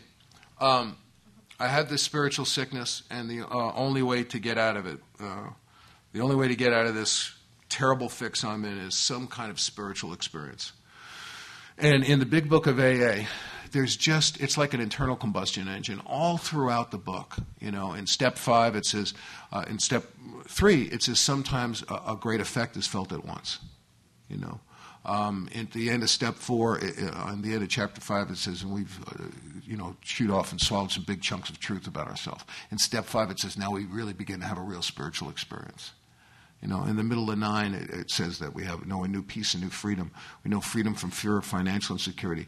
This was written in 1937 to 1939 during global economic collapse. If there had been a PR department working with these guys, they would not have let them put that you will know freedom from fear of financial insecurity. That's the last thing they would have said. Guys, promise them anything. Promise them, and do not promise them that. That's crazy. Nobody can do that in this world that we're living in. They promised it, and they delivered it. And then in step 10, it says that the alcohol problem will be removed. We'll know the correct use of self-will. We won't even be swearing off. The problem will be removed. In 11, it says the occasional hunch or inspiration will actually become a working part of the mind. And in 12, I have had a spiritual experience as a result of these steps, and now I'm going to go talk to other people. I was in psychotherapy for 18 years by the time I got to AA. I was going to be dead, but I was going to understand it. And I got no beef against therapy. I'm in therapy now. I get a tremendous amount out of therapy. I really like it. I don't use it to treat my alcoholism. It's like showing up at a gunfight with a knife. It's just a humongous mistake. And never once has any of my therapists, especially before I got sober, shown me a solution and then said, go talk to other people. They mostly said, shh, try to quiet down a little bit. You might want to talk to less people, actually. And you guys have always said to me, we don't care what you've got, give it away. Just don't give away anything you don't have. And I've made mistakes. I've tried to give away stuff I don't have. It's not pretty. But you said if all you got is a car and a quarter, lend somebody a dime and give them a ride. So this decision that I've made to turn my will and my life over to the care of God as I understand Him is a great decision. It's we launched out on a course of vigorous action, the first step of which was a personal house cleaning, which many of us never attempted. Though the decision was a vital and a crucial step, it could have little permanent effect unless at once followed by a strenuous effort to face and to be rid of the things in ourselves which had been blocking us. Our liquor was but a symptom, so we had to get down to causes and conditions. There are 3 sections to the inventory, as is explained in the book. There's a section on resentments that we're asked to write twice on. There's a section on fears we're asked to write once on. And there's a section on sex which we're asked to write a story on. The section on sex, to me, is really become more about my life and the way that I want to be in the world, the kind of man that I would be. It says in Doctor's Opinion, Silkworth talks about that we long felt that some form of moral psychology was required. And I always wondered what the hell moral psychology is, and I get it now. And I just got to tell. I want to tell you this story because it's a great story. I have a friend named Bobby, and unfortunately doesn't get asked to talk a lot in AA. He's quite a guy. And he came off Skid Row in L.A., which is a tough place to come off of. He had alcoholic paralysis. And he was going to kill himself. He climbed up to a bridge in Los Angeles and said, "Pop, I'm done." What had happened an hour before is he had gone back to his house with his 3 daughters and took off his crunchy clothes. His wife let him come in to take a shower. And when he got out of the shower, he heard his 5-year-old daughter say to his wife, "When are you going to realize that you can't make a daddy out of that creepy man?" And he put his filthy clothes on and he walked out and he walked up to a bridge in L.A. and said, "Just let me know because I got to go." And a wind came up and pushed him back off the bridge, and he walked down to a payphone and called AA, and he's never had another drink. He's a great guy. And he made this deal with God about his physical health, which was failing, about if he got better, he'd run the marathon in L.A., and he got better. And he went down to sign up for the marathon. He was a couple of years sober. And they had this card. The L.A. Times had people filling out a card to say why he wanted to run the marathon. And he wrote down the reason. And the guys down on Skid Row read the article that was published on him because the marathon runs through Skid Row, and the guys down there put together a cheering section for him when he ran through. Bobby came off a place called Harbor Lights, which is a Salvation Army deal down on the Nickel in L.A. And they have a thing called the Hall of Miracles, where people who have come off the Nickel off 5th Street and have stayed 3 years sober, they put them into the Hall of Miracles. They have this lovely little thing. And I went down there for his induction into the Hall of Miracles. And one kind of heartbreaking thing is there were no news cameras down there.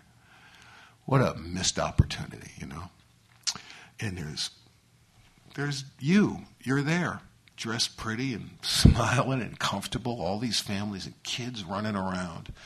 And the Salvation Army guy said something about the kids there that just changed. I used to sometimes come into an AA meeting. If there was a kid there, I'd do my traditional snubbing and glowering a little bit, my prejudge. And, if a kid's whacking you in the back of the head through an entire meeting, it's probably not a good idea. But he just was, this guy from the Salvation Army was a tremendous help to me. He said that thing I said before. It didn't originate with me. He said today, if the children are difficult or maybe distracting, just remember that it's the music of families that shouldn't be together. And I've just loved that. So I'm sorry that apparently this child's been ejected, but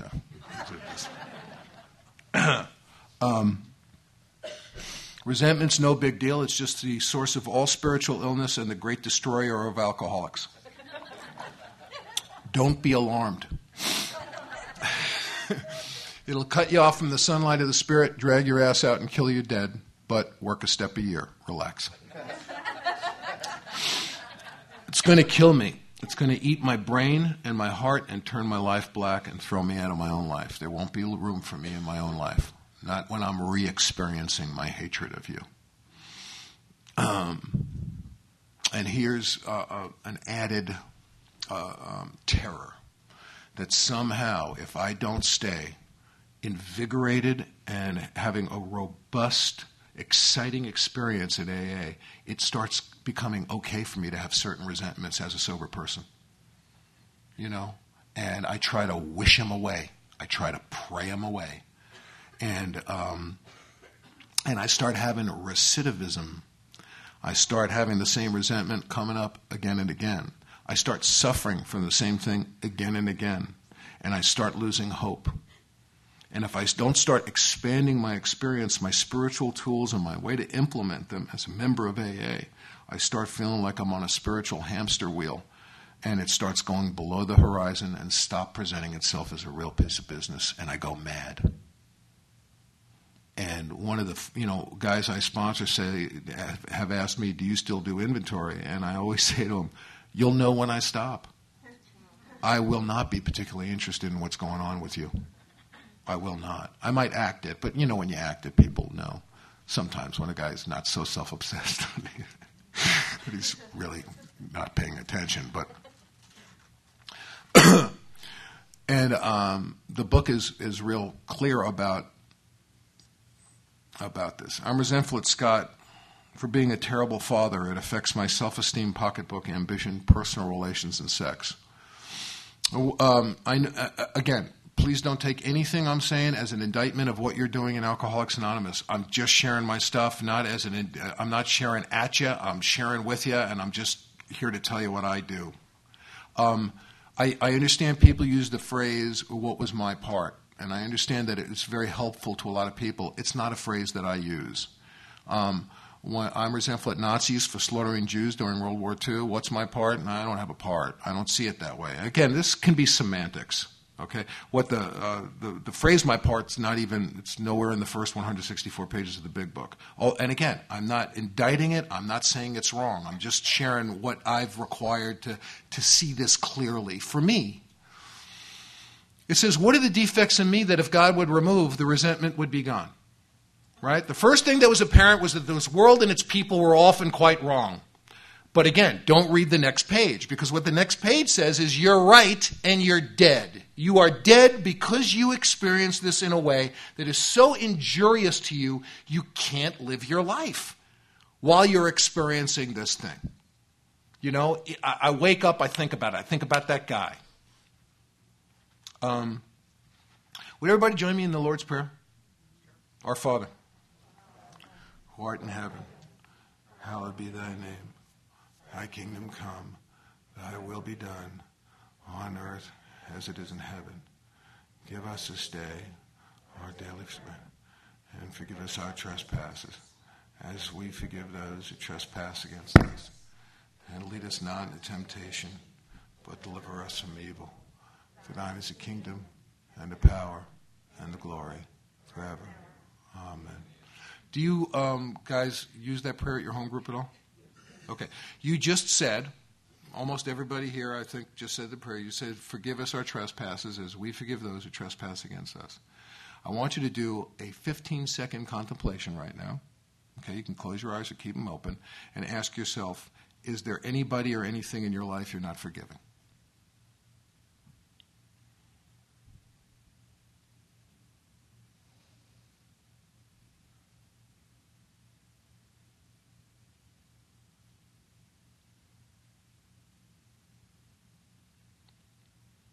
Thank you.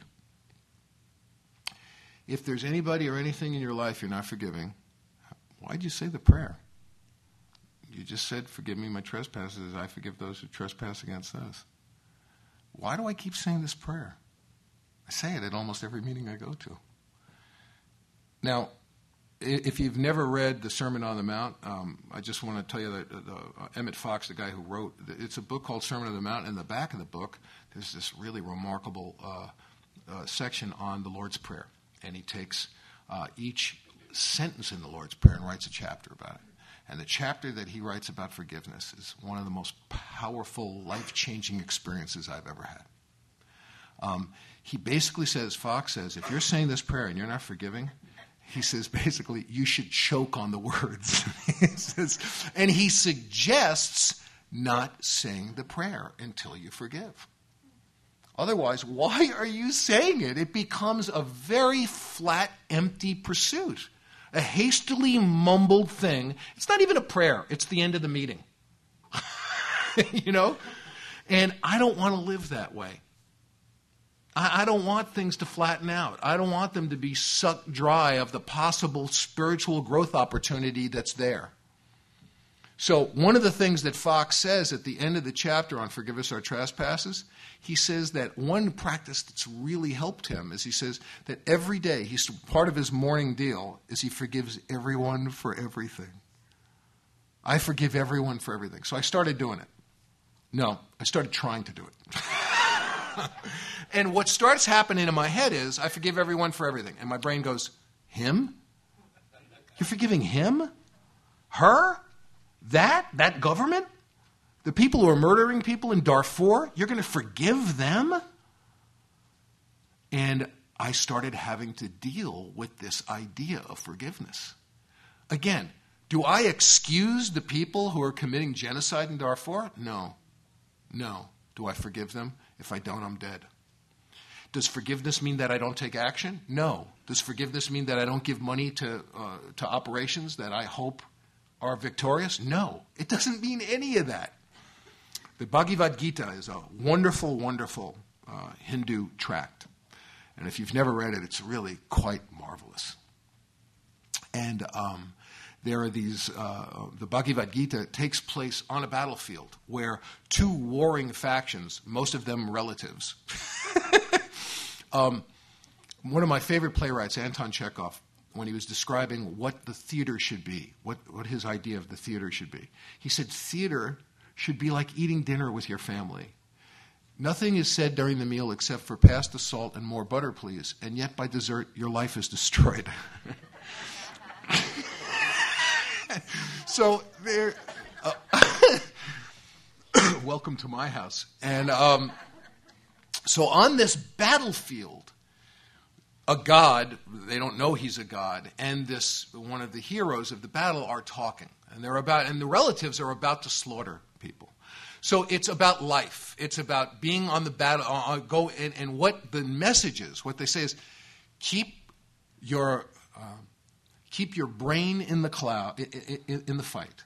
Keep your brain in the sponsorship. Keep your brain in the group. Keep your brain at your job. Keep your brain in your marriage. Keep your brain in those relationships, and keep your heart at the lotus feet of the Lord. You know, what does it say in the chapter to the family afterwards? It says we feel that God wants us to have our head in the clouds and our feet on the ground. You know, and I love that. I love the spirit of that, you know, a lot. So with forgiveness, as I've done this morning, that morning declaration, it points up to me where I'm not forgiving. It points up to me where I'm re-experiencing and I'm denying rain to either the thorns or the flowers. I'm saying love is here. I'm a part of the big spiritual democracy of Alcoholics Anonymous. And if I'm not part of that democracy, I'm putting myself on an ice floe and I'm eventually going to die. How can I continue to do that?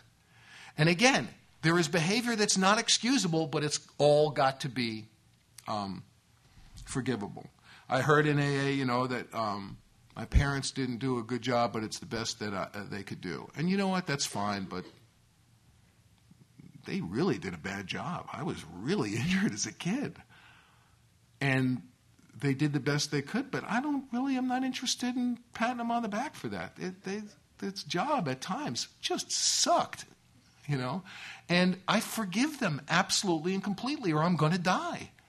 It's not excusable, but it is forgivable.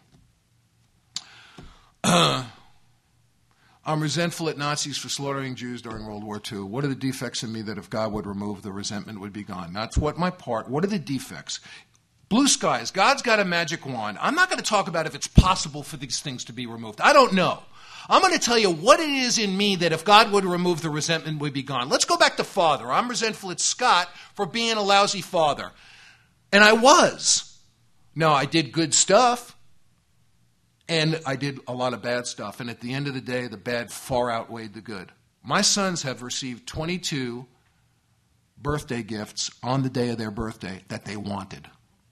Not once in 22 years have they received the day after radioactive guilt gift from the only place that would still take a hot check from me. Here's some drywall, boys. Kids are loving the drywall. My younger son's birthday is in a couple of weeks, and I spent the weekend with him last weekend, and I had that great talk with him. Jess, what do you want for your birthday, man? We had this great talk about it. He wants a certain kind of belt buckle. Non-representational. He doesn't want it to be like the portrait of somebody. We just had this great time, I did things on my son's birthdays in my house that I would not share publicly at an AA group. They were so injurious and so embarrassing. And, God, I'm such a good parent now. And I'm not saying I don't make mistakes, but I'm resentful at Scott for being a bad father. It affects my self-esteem, pocketbook ambition, personal relations, and sex. A five-bagger for sure. What is it in me that if God would remove the resentment, would be gone? Well, I'm ashamed that I'm guilty. I'm not trusting in God. If I trusted in God, I would stop punishing myself the way I am. At the time I wrote this, I had to write I'm impatient because I'm not giving myself a chance to do the right thing. You know, I was pretty new. It was my fourth step. I was fresh out of being a bad father. So I was impatient. You know, it says in the chapter of the family afterward, we tend to try to get something done real quick because it's so awful when you actually stop drinking and you take the whooping. You know, if I really had gotten the enormity of a lot of the injury I had done, if I really had gotten it, I don't know that I could have stayed here. I think it just would have broke my back. I couldn't fit the pain in my head. Thank God. If I had remembered everything, I would have looked like an outtake from Scanners. My head would have blown up, you know. It came to me slowly, and it was really revealed as, you know, it's like a dentist, you know, when a dentist takes that little tool and gets a pinprick and opens it, and it's like the Carlsbad Caverns in there. That's very similar to a lot of the inventory I've done, where I'll take one item and it'll kind of open a little world there that I've got to take a look at. And there's a difference between self-examination and self-obsession. If this stuff and this self-examination is not connected to changing the way I behave and finding and asking about solutions and finding people who in the problem seems to have been solved, then it's just going to become a self-fulfilling prophecy after a while. You know. What are the other defects? I'm punishing. And you know what? Another defect is I'm irresponsible. I was an irresponsible father. It's true that I was a bad father. That's the truth. You know, why does it feel bad? Because it was. I'm dishonest. I'm filled with self-delusion. And it's interesting.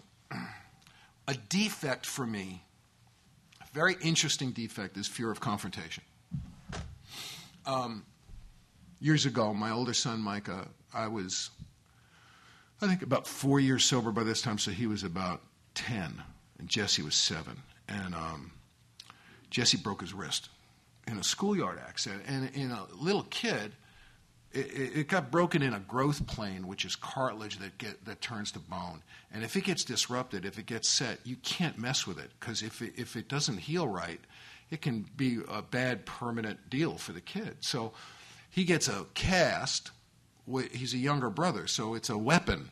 The cast is a weapon. And he gets home, and, you know, the playing field's a little more level now with the cast, which he's delighted about. So he wants to show his brother his cast up close and personal as quick as he can. And, you know, they're boys. They're beating the crap out of each other in about 10 minutes. And it had to be zero tolerance. I couldn't let him do this, because if it screwed up his arm, it would be bad. It wasn't something I could repeat 11 times, you know.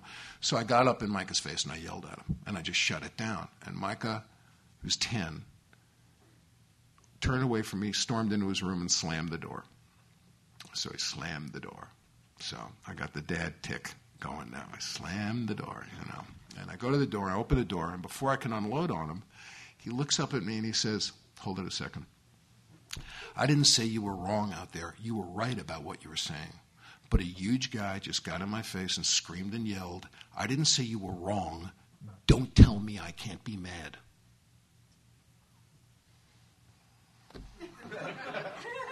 What the hell is that? What is that?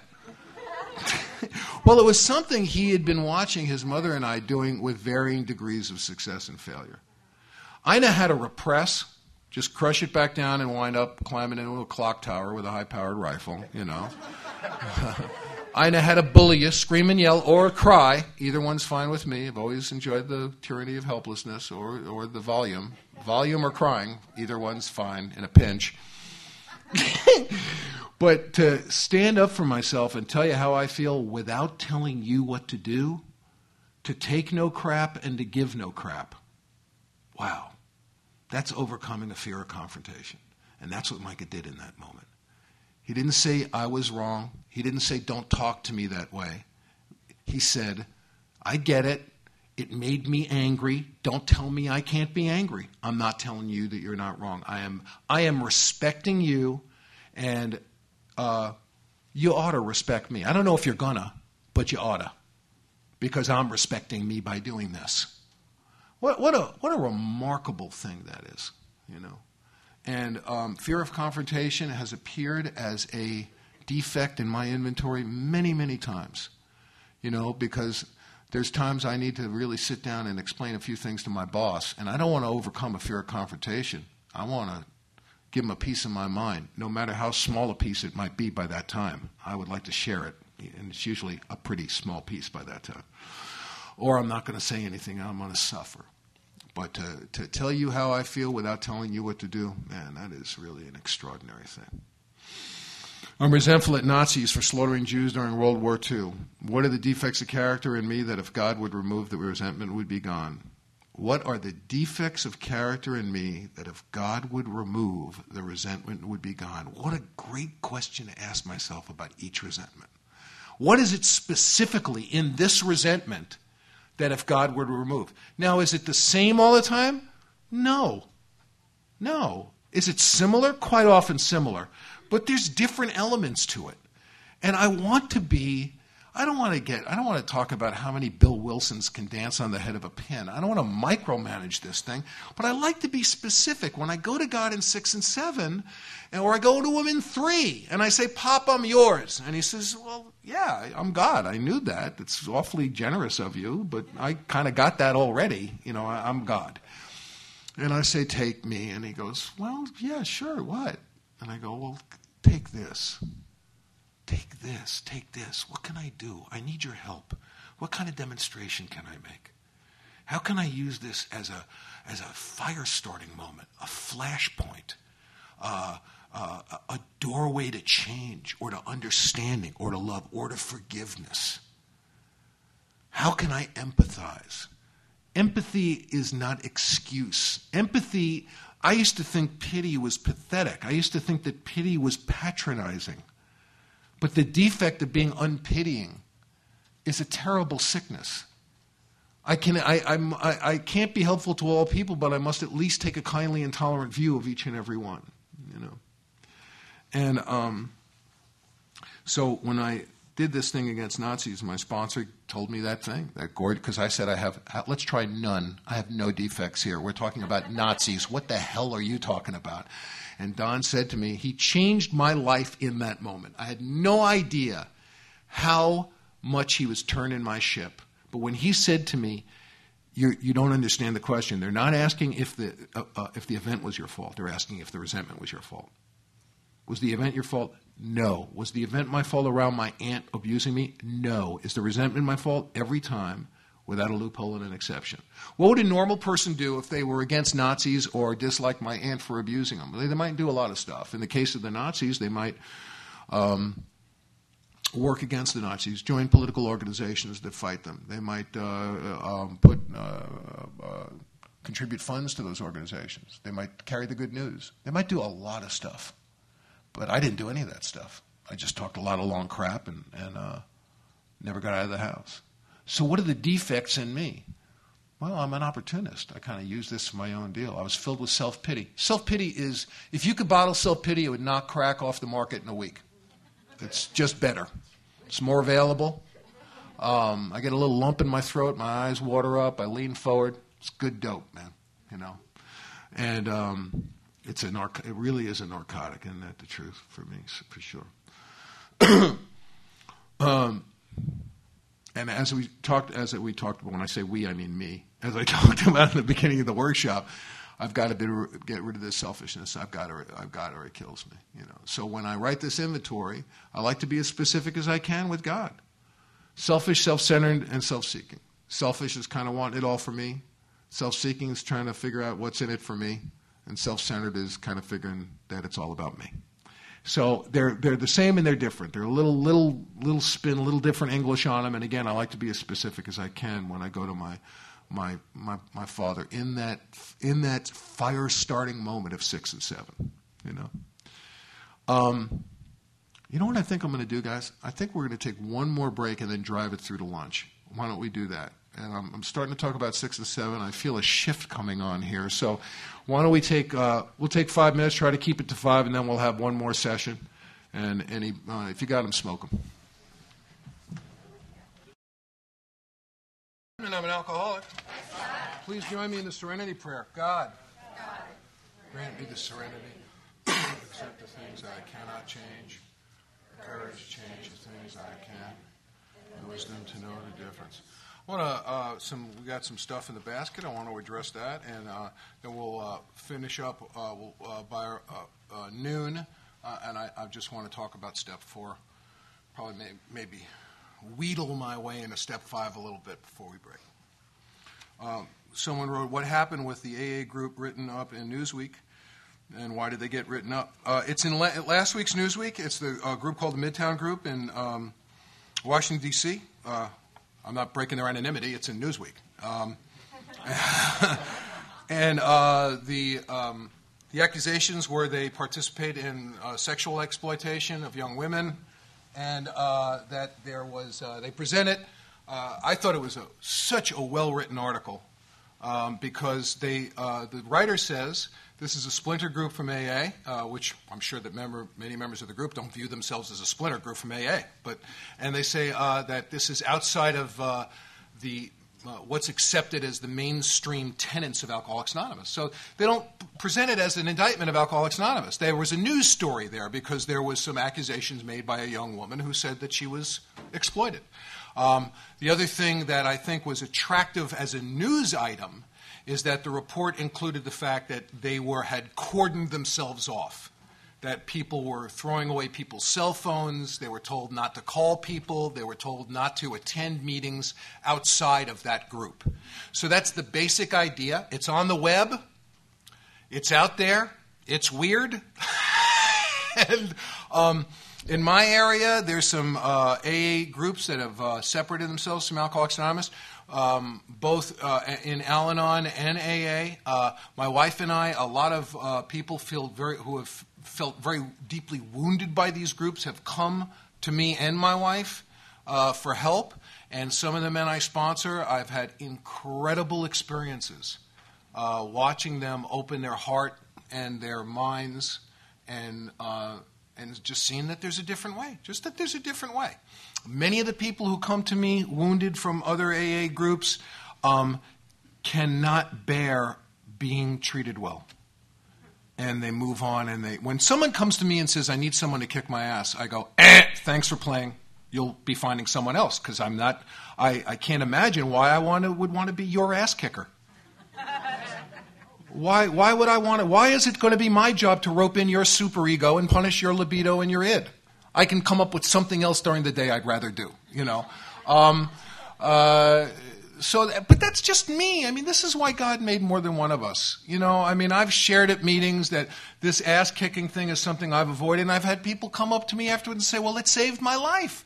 I'm not saying you shouldn't do it. I'm just sharing my personal experience. Is there anything you would suggest to help with over-sober? Yes, absolutely, and I'll tell you exactly what I've done. I'm resentful at the North Hollywood group for being a bunch of sick, moronic, hurtful people. It affects my self-esteem, pocketbook, ambition, personal relations, and sex. The North Hollywood group is a big, big AA group. A lot of people go there. A lot of people say they're being helped there. These meetings, I have attended them, and I have wanted to take my own life during the meeting.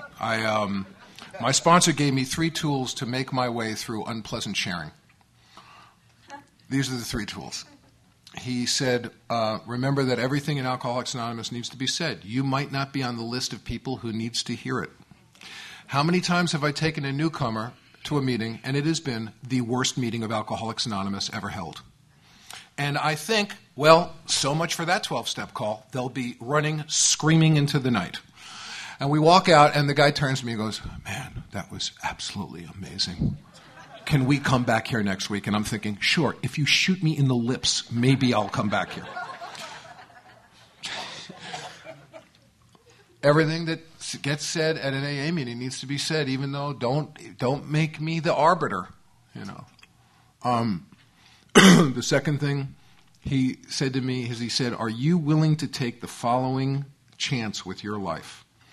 When the guy is sharing something you don't want to hear, are you willing to go to the podium, tap him on the shoulder, and say, shut the hell up and sit down because I'm going to talk now? And so far, I'm not saying I haven't wanted to do that, but I haven't been willing to take that chance with my life. And the third thing he said to me is, when it's going on and you're listening to it, remember, they're going to stop. They're going to stop. It's going to end. And when I'm in the middle of it, it feels like it's not going to end. I was, a long time ago in my home group, a guy walked up to, this is a guy who, when he shared, people literally threw ropes over the rafters. They hung themselves. It was like that airplane movie where people kill themselves anytime the guy started. This is what this guy was like. Blah, blah, blah, blah, blah, blah, blah. And he walked up to me at the end of a meeting, and he put his hand on my shoulder, and he said, you know what, you really haven't been there for me, and I need to move on with sponsorship. I had no recollection of him ever asking me to sponsor him. I had no recollection of ever sponsoring him. All I got was the good part, getting fired. It was like all I got was the whipped cream. I just got the good stuff, you know. At any rate, the way I have avoided being over sober is when I write these resentments against these groups or against people who I think are doing it really bad and people who I think are misusing Alcoholics Anonymous. One of the defects that comes up over and over again is spiritual pride. Now, I didn't get spiritual pride till I came into AA and became a spiritual Goliath. I didn't come in equipped with spiritual pride. I got it here. I caught spiritual pride here. So if I'm really going to get out of spiritual pride, number one, it doesn't mean that acceptance is not compliance. It's not. Acceptance is accepting so that I can keep my head in the clouds and my feet on the ground. So I can keep my head in the fight and my heart at the lotus feet of the Lord. You know? So I can overcome a fear of confrontation and express myself I can make an evaluation without a judgment. I can move through the landscape of that thing with a good heart. You know, when I just told you about the Midtown group, I didn't say they were bad. I don't know that. I know what I want to be around and not be around. I know that I have been called by injured members of that group, and I didn't believe them at first about what was going on. And then I started, the testimony was, you know, I could only go la, la, la, la, la after a while if I didn't want to buy it. So that has been the main gateway to prevent me from being over sober is being able to write the resentments against them, and then eventually the resentments against myself. It says in our book, when it was remorse, we were sore at ourselves. And I don't know about you, but the resentments against myself have been horrible. I do inventories now. Sometimes no one else but me shows up on it. I want to challenge an idea that you might have. Why? And I'm going to present it as myself, but I'm asking you at the same time. Why am I so willing to believe the worst about myself? Why? I don't believe the worst about you. I met you this morning. I thought the best of you before you even walked in. I thought, oh, well, remember, this group's going to show up and it'll be fun and we'll have a chat and we did. I thought the best of you before I met you. You know, why am I not willing often to afford myself that beautiful privilege, that opportunity? Why am I so willing? It's a bad idea. It's a bad idea, and I want to put it on the table. Nothing, St. Paul said, nothing can stand the light. Everything disappears when it's held up to the light. Rumi, the great Sufi poet, says everything, the past and the future, is burnt up by the light. Very few things can withstand God's truth. And I find in AA that once you start telling the truth, it's hard to stop. You know, I'm not talking about hurtful truth. When Brent and I were talking about this the other day, when I've had some amends made to me in AA that have been some of the most deranged amends I've ever heard. You know, I used to think you were a disgusting bozo, but I don't anymore. Oh, good. What book are you reading? I judge no man. Putting your partner in a relationship before yourself, or selfishness. Well, I find this to be, for me, I believe in self-interested altruism. I believe that in this death of self, I am being self-serving in the most wonderful way possible.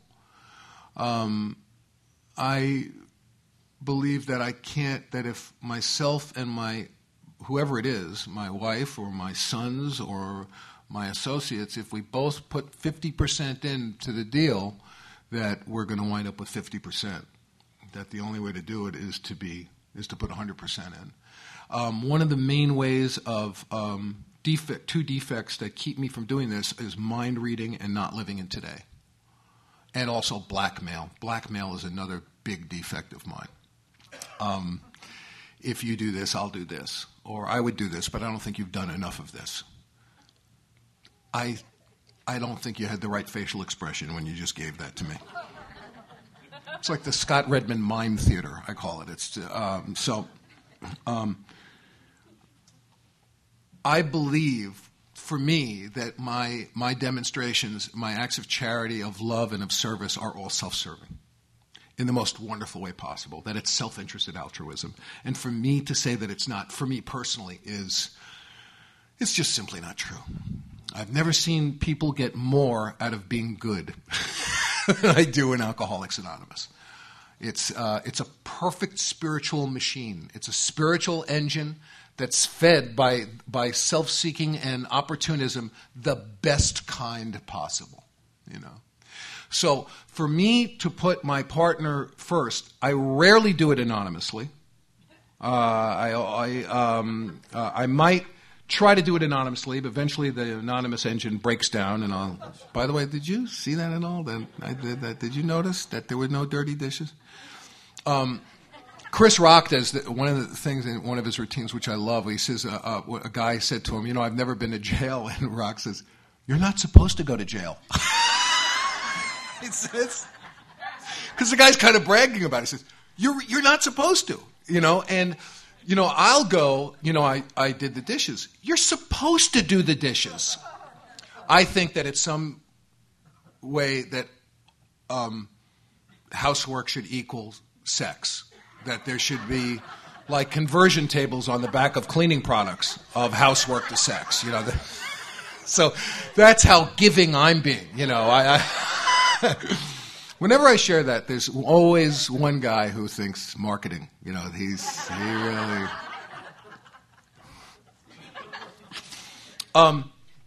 The thing I have found about putting my partner first, about being of service and being helpful, is one of the things I say to the guys I sponsor, and I really mean it, is I say, "Give me the whole story and spare me no details. I want to hear the whole story." When a guy calls me, and some of the guys I sponsor actually say, "How are you?" It's not a common plight that they have, but some of them. I don't think I've ever gotten off the phone with Brent Swift and him not saying, "How are you?" Which makes me feel very cared for. Quite often, I'll say, "You know what, let's skip me and go right to you. I need you, pal. I need to know the whole thing." And I'll lay on my bed sometimes and put the phone next to me so I can hear it, and I'll literally feel self fall away. But with no 10, there's no 12. I will eventually get over sober. I will separate myself. So what I'm getting to with my partner, with putting my partner first, is it becomes a great joy for me. It tickles me. It's a curiosity that I would do such a thing. My family, before I got sober, we were driving on a road called Rim of the World. It's a gorgeous road up in the mountains above L.A. And my whole family is going, and they're looking out at this panorama, and they're going, "Oh, that's so beautiful." And I'm going, "Yeah, it really is." And all of them realized all at once that I was looking at myself in the rearview mirror, that I was not, and they just went, "Oh, dude, you're in deep trouble." So, it's a problem, but that demonstration of putting my partner first, I've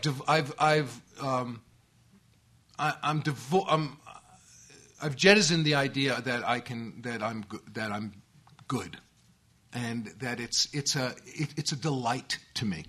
I hope that's helpful.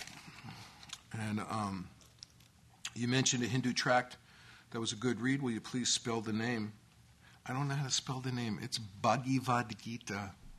I bet you if you go to the library and you mention it, they'll know exactly what you mean, but I don't know. It's a weird spelling, but it's the Bhagavad Gita. It's part of a bunch of books that are the holiest books for the Hindus, and it's one section which is about this battle,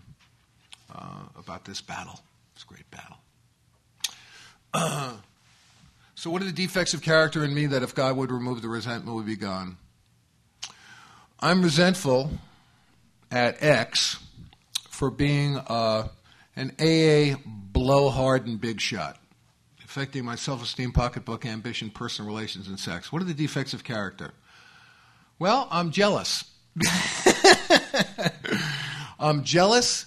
I am a bully and a hypocrite because I want to teach them the lesson that they're trying to teach other people. Right. I have spiritual pride. And I'm unwilling to accept the fact that another child of God could be spiritually sick like me. Now, if I could accept the fact that they were spiritually sick, I wouldn't resent any of them. I'd show them the same tolerance, pity, and patience I would cheerfully grant a sick friend. I am unwilling to accept the fact that X, and I put the name in so it's not sort of a mechanical rubber stamp. I'm unwilling to accept the fact that X is another child of God who could be spiritually sick like me. Why do I say could? Because it says I have to quit playing God. So I'm not going to say is spiritually sick. I don't know if they're spiritually sick. It's possible. And I'm unwilling to even accept the possibility. So they're not just one of God's kids who could be spiritually sick. They're a bunch of hosebags who should die in a flaming car crash. Right? And when I have enough people in the lazy Susan of my mind who have to die, they have to die. They have to die or be exposed. They have to die, be exposed, be punished. Be punished. Either one's fine. Or a combination of the three. Punish him, expose him, then kill him. That's really the best. Because I don't just dislike these people. I re-experience the hatred. When I wake up, I water it like a little flower. I want to make sure it's good and it's robust and it's growing and well cared for. The worst thing for me is when I forget to hate something, and like a guy will go, hi, and I go, hi, oh, I hate him. Why did I do that? Oh, no, now I'm going to have to redouble my snubbing just to get back to where we were, where I thought he knew I hated him, Isn't he reading my mind? It's a short read, believe me, but isn't he reading my mind? You have enough of this activity. I'm sorry, you don't have a life. Let me rephrase that. I have enough of this activity. I don't have a life.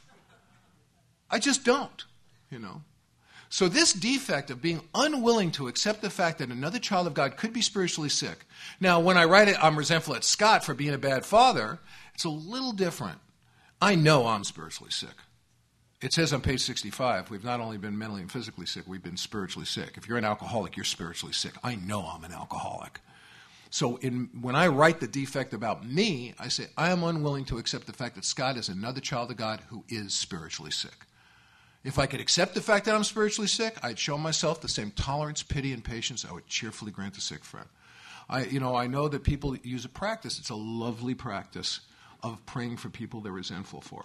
It's never been useful for me. I know that it's useful. Guys I sponsor do it. It's just, I'm not a suicide guy. I'm a homicide guy. I've always vastly preferred your death to mine. I always have. You first. The headline I've always seen in my head is Scott Redmond kills wife, kills children, and refuses to commit suicide. That's always the one. And and this is not an indictment of the suicide people. I am not knocking the suicide people here. It's just kind of the flip side of the same coin, really, But for me, you're first. And so I had a lot of resentments against people, And one of the things my sponsor urged me to do was to ask myself a question. When you write a resentment against somebody, ask yourself, do you have a resentment against yourself in connection with this resentment? Let's try to clean out the whole cavity. That's been very helpful to me. Many times I don't. I just hate you. I'm fine with just hating you. But sometimes there's some extracurricular activity, and I throw myself into the fire too. I'm supposed to write resentments against people, institutions, and principles. So the institutions for me were, a lot of governments. There was government of South Africa, government of the Soviet Union. I had some banks, some religious institutions, some schools. And principles are really interesting. If we're really truthful, we'll really step up to that, you know. There's the Christian work ethic as a principle, you know. Do unto others is a principle. Racism is a principle. And the reverse of racism, you know, which is that all races are okay. That's a principle. I've had sponsor a guy who used to have a picture of a Nazi flag in his room, and I sponsored him, and because I had done my inventory and I had written the resentment against Nazis, and I had written the defects of character, and I had prayed about it, and I had forgiven, you know. And I started sponsoring him. He did an inventory. He read me the inventory. There was a lot of really horrific stuff, as you can well imagine, on the inventory. And a couple of years later, when my older son was bar mitzvahed, this guy called me and said, "What should I wear to the bar mitzvah, and what is an appropriate gift to bring?"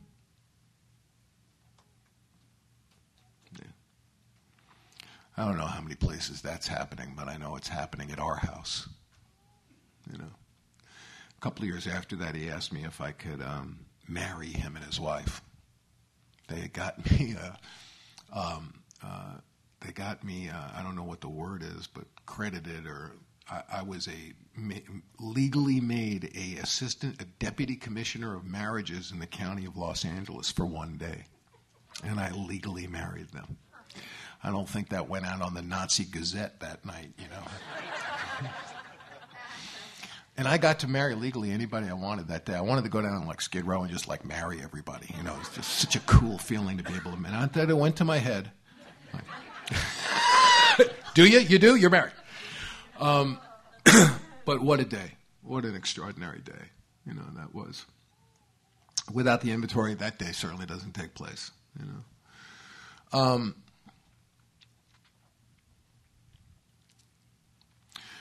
It says, after we write our resentments against people, institutions, and principles, against myself, when it was remorse, I was sore at myself, and I write the corresponding defects of character. One thing I like to do is I like to write the resentments and then write the individual defect list for each resentment. They don't have to be 40 pages long. Again, I'm not talking about micromanaging or making this impossible. It could be 3, 4, 5 defects. Not a big deal. The reason why is I like to read, I'm resentful at Scott for being a bad father, what it affects, what the defects are, and I like to have it on a different piece of paper. I number them so the corresponding list is there. Because when I go to God in 6 and 7, I'm going to go to God with the defect list, not the resentment list. I like to put that resentment list aside and just go to Him with the thing that's killing me. What's killing me is this spiritual tapeworm. What's killing me are these defects that I'm not only not getting rid of, I'm encouraging. You know, I'm watering them like a little flower. I'm so right. I'm mind-shatteringly right. And then it says we do a fear list. And we write a fear list. It's such an interesting presentation. It says we write fears not in connection with personal resentment. Now, I'm frightened of the police, but I've been knocking over 7-Elevens. And I'm resentful at myself for knocking over 7-Elevens. So the fear of the police is not a real fear. It's going to lead me to writing more resentments. I'm frightened of success. I'm frightened of failure. I'm frightened of AIDS. I'm frightened of hepatitis C. I'm frightened of the dark. I'm frightened of the light. I'm frightened of being alone, and I'm frightened of being with people. How do you have a life? Once you've painted yourself into that spiritual corner, there's no oxygen left. There's no air, there's no light. How do you have a life? And I've heard these fears. Every one of them I've just mentioned, I've heard them on most of the inventories that I hear. Now, if we wanted to be nitpicking, and I find it so useless to be a nitpicker when it comes to the inventory process, I'm just talking about tools I've used that have been really helpful to me. I don't think it's the right or wrong way at all. You know, the minute I say, how can you stay sober and do that? You call that sponsorship, then I'm over sober. Then I better sit down and write those resentments so that I can be part of the deal again, you I could make a case for every single one of those fears having a connecting resentment to it, but I don't want to. When it presents as a fear that I experience just as pure fear, I write it on that. And when I write the fear list, I write, I am frightened of. I am frightened of sex. I am frightened of success. I am frightened of failure. Now it says that selfishness, self-centeredness, that we think is the root of our problem, driven by 100 forms of fear, self-delusion, self-seeking, and self-pity. Now I've never heard an inventory with 100 forms of fear, and that's fine. I don't mind missing out on that. And if it's fear, if it's 25 of each or 100, I don't care. It's a lot. It's enough to kill me. And that's the very simple second section of the inventory as far as I can see it. It doesn't ask me to attach any quantity or any defects that feed it. It just says I write down my fears. I made a list of my fears. And then the incredible sexual inventory on page 62.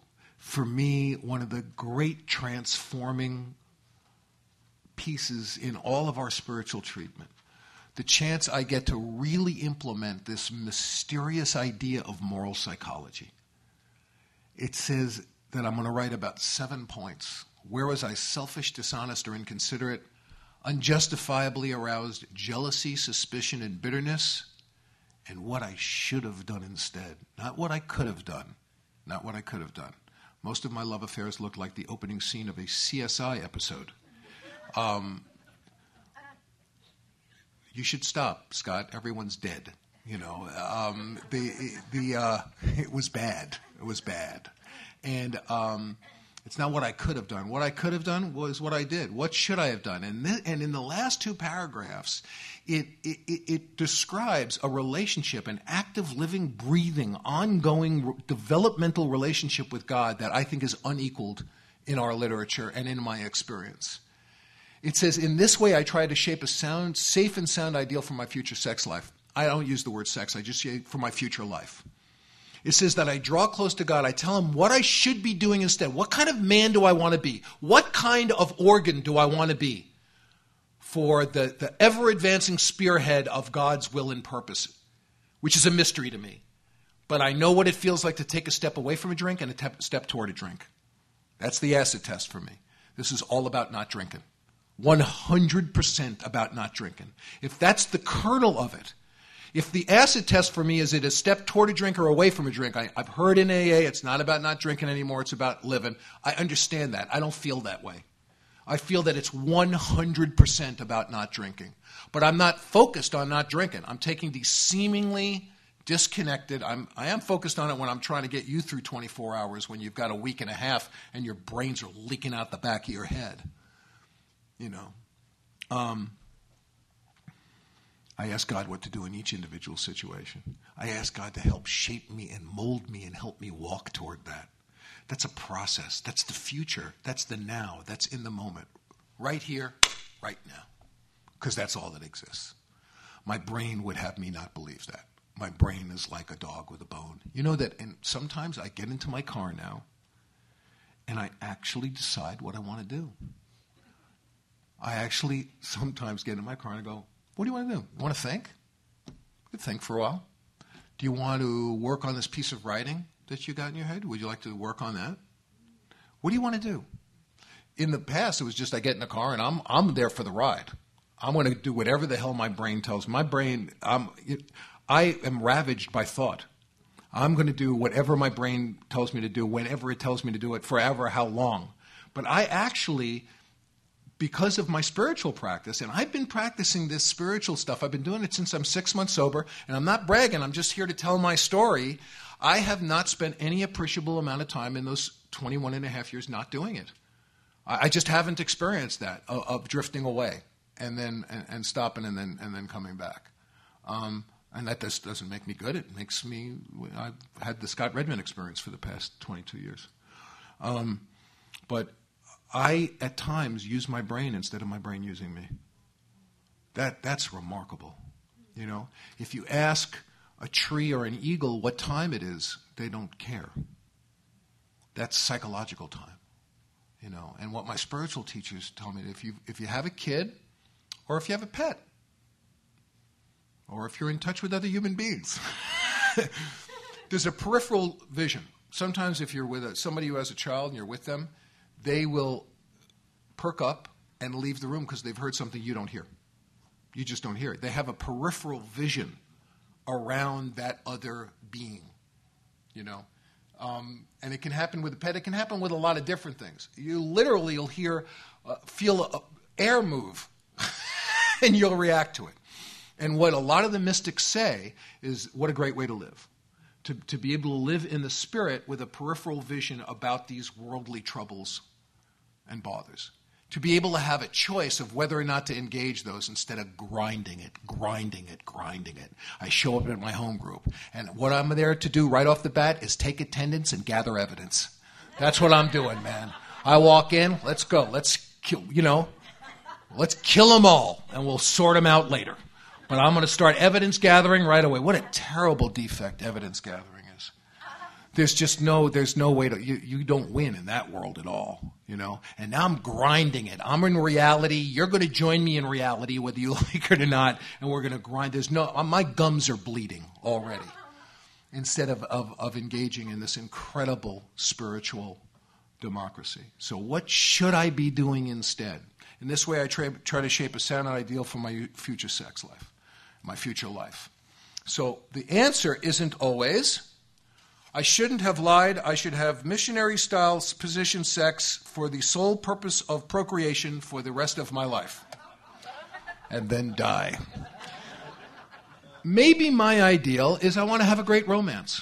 Maybe my ideal is I want to have a great, exciting sex life, and I want to do that in a truthful and honest way with my eyes open and be loving and charitable and giving and give pleasure and I don't know what it is. Maybe I want to be honest and be able to not bully you with my honesty. I don't know what it is. I don't know what your ideal is. In the preceding page to that, it talks about something that I think, when the book was written, is kind of a mirror of the two school. You know, there were two AA camps, kind of, in New York and in Akron. In Akron, they were still very, very steeped and very connected to the Oxford group and to first century Christian teachings. In New York, there were a lot of deranged intellectuals and artists. Big shock there. And Bill does this gorgeous thing. You know, he says, look, some of you might think that this is a function of our baser, needs, that should be one flavor and that's it. And some of you think that you should just be, having sex with the world, and he says the beautiful thing: we will not be the arbiter of anybody's sexual behavior. We just won't do it. We've got to quit playing God, So years ago, a guy came to me for help. He was engaging in a sexual behavior that was very injurious to him, and actually people were getting physically injured in it. And he came to me, he heard me share, and I showed him how to do a sexual inventory, and we did some work on it for a while, and he could not stop doing it. And he said to me, I don't know what I'm going to do. And I said, well, let's try this. Right now, you don't have God's voice in your head, you just have your voice in your head, so let's put another voice in your head. And I'm going to tell you, if you do it again, I won't work with you anymore. And he said, okay. And he did it the next day, and he called me. He said, what are you going to do? I said, well, I'm not going to work with you anymore. And he said, you're a Nazi son of a bitch, and hung the phone up on me. And I was wrong. Here's the truth. The truth is it was too hard for me. That was the truth. It was too scary for me. I didn't know about it. I didn't know what to do with it. And I had some spiritual pride, and I wasn't able to say to him the truth. Oh, I love you. This is too hard for me. It's too confusing and it's too hard, and I can't do this with you. Maybe you can go to another 12-step program or talk to another person or get some therapy or go to a mental institution. I don't know what you need to do. But instead of telling him the truth, I volunteered to be the enforcer of his superego, right? Say, well, I'll put another voice in your head. So what? It's just another thing he's screwing up. Another thing he's disappointing. Another thing he's doing wrong. That's all it is, So it's interesting for me to look at that. I volunteered to be the arbiter of his behavior. That's really, at the end of the day, what I did. And I did it in a lovely, giving way, which is better. Instead of having a finger in his face, and the truth was, boy, what a great thing to be able to say that. This is too hard for me. It's just too hard for me. Not that you're wrong and I'm right, and this is the way to do it. So when a guy reads me a fifth step, and he's going, if he does sexual inventories and writes about, I put the name of the people who were injured on the top of the page. Sometimes I was injured, no one else was. Sometimes someone else was injured and I wasn't. Sometimes I was injured, my kids, my wife, the other person's family, and there's a whole bunch of people. I put the names of the people who were injured on top of the page, and then I write about where I've been selfish, dishonest, inconsiderate, unjustifiably aroused jealousy, suspicion, and bitterness, and what I should have done instead, not what I could have done, the kind of man that I'd like to be. And as I've developed in this inventory process, when I write about, and look, I don't have to have sex to write a sexual inventory. Most of my sex is a very solitary endeavor anyway, but I don't have to have actually contact with another human being. This, thank God, otherwise I'd do very little writing. This is about my relationships with people. It can be about a situation at work. It can be about a situation in my marriage. It can be about the interior of all those things, and I'm being selfish, dishonest, inconsiderate, unjustifiably arousing jealousy, suspicion, and bitterness. Sometimes the jealousy is, I'm just jealousy of people who I think are having more fun than me or having a normal life, and I don't feel normal. I feel injured and misshapen and bad, it's just as ugly when I'm the arbiter of my own behavior, So when a guy comes and does his fifth step, what I ask him to do is take all the pieces where he wrote what I should be doing instead. Just like I'm laying the resentments aside and bringing the defects of character to God, I ask him to take all the instances where he says what I should be doing instead and put them all in one section. So that in 6 and 7, and we're going to come back after lunch and talk about 6 and 7, which is really the big brass ring. It's really the centerpiece for my relationship with my higher power. Is that he can bring that to God and then ask to be shaped, asked to walk toward that in concert with God, to have moral psychology. Normal psychology is, if you're neurotic, I don't know if anybody here has ever been referred to as a neurotic before, but a neurosis is, a couple of people are laughing, a little identification, me too, is if you have anxiety, and then you come up with a way to resolve the anxiety, and it's a bad idea. It's just a bad idea. It's like I swallow all the nitroglycerin and start smashing my body into the wall trying to explode. Actually, my solution's worse than my problem. Okay, I don't know if that resonates for anybody here. My dental problem that I was going to relieve with a hot needle into my gum. So I go to therapy, and what the idea of most conventional therapy is to uncover, discover, and unravel, to free associate, to delve into my past, and to come up with a better resolution for my anxiety. It works for millions of people. It's used all over the planet. But I have alcoholism. So I go to therapy. The therapist says, "How are you?" I said, "Terrible." "Why?" "Well, yesterday I was too drunk to walk, so I drove." Well, let's talk about that. Let's talk about it. Let me ask you a question. What were you thinking just before you did it? Nothing. How do you feel? Terrible. I feel terrible. Why? Well, yesterday I sharpened a hypodermic needle on the back of a matchbook striker and sucked some heroin up through a fluffed-up cigarette filter, and I injected it. I just feel miserable. What were you thinking just before you did it? Nothing. Nothing. And I'm telling the truth. I'm telling the truth. My mouth flooded with saliva. The room spun. I went out for cigarettes and wound up in Baltimore. And that's all I remember. Nothing. Treat that. Treat nothing. You would need a panel of therapists working 24 hours a day, 7 days a week, to put my crap in a file and put it on a shelf. My alcoholism is so efficient in generating pathology, neurosis, difficult times, hurt feelings, broken experiences. You can't, it's not a fair fight. Absolutely not a fair fight. boy, how did I fall down this rabbit hole? I'm usually pretty good. I don't even know how I wound up here. Thank God it's almost over. Moral psychology is to uncover, discover, and apply. That with regular psychology, to come up with a better resolution for my anxiety is a very successful thing to do, and millions of people do it. And what I have to do is uncover, discover, and have a moral application for my self-discovery. Because when I go to you and I sit you down and I give you instructions on how to do a sexual inventory, and I am a free man. I'm a free man. I've still got problems. No, really. I've had problems in sobriety. Really. I know there are people who haven't, and I'm so glad for them.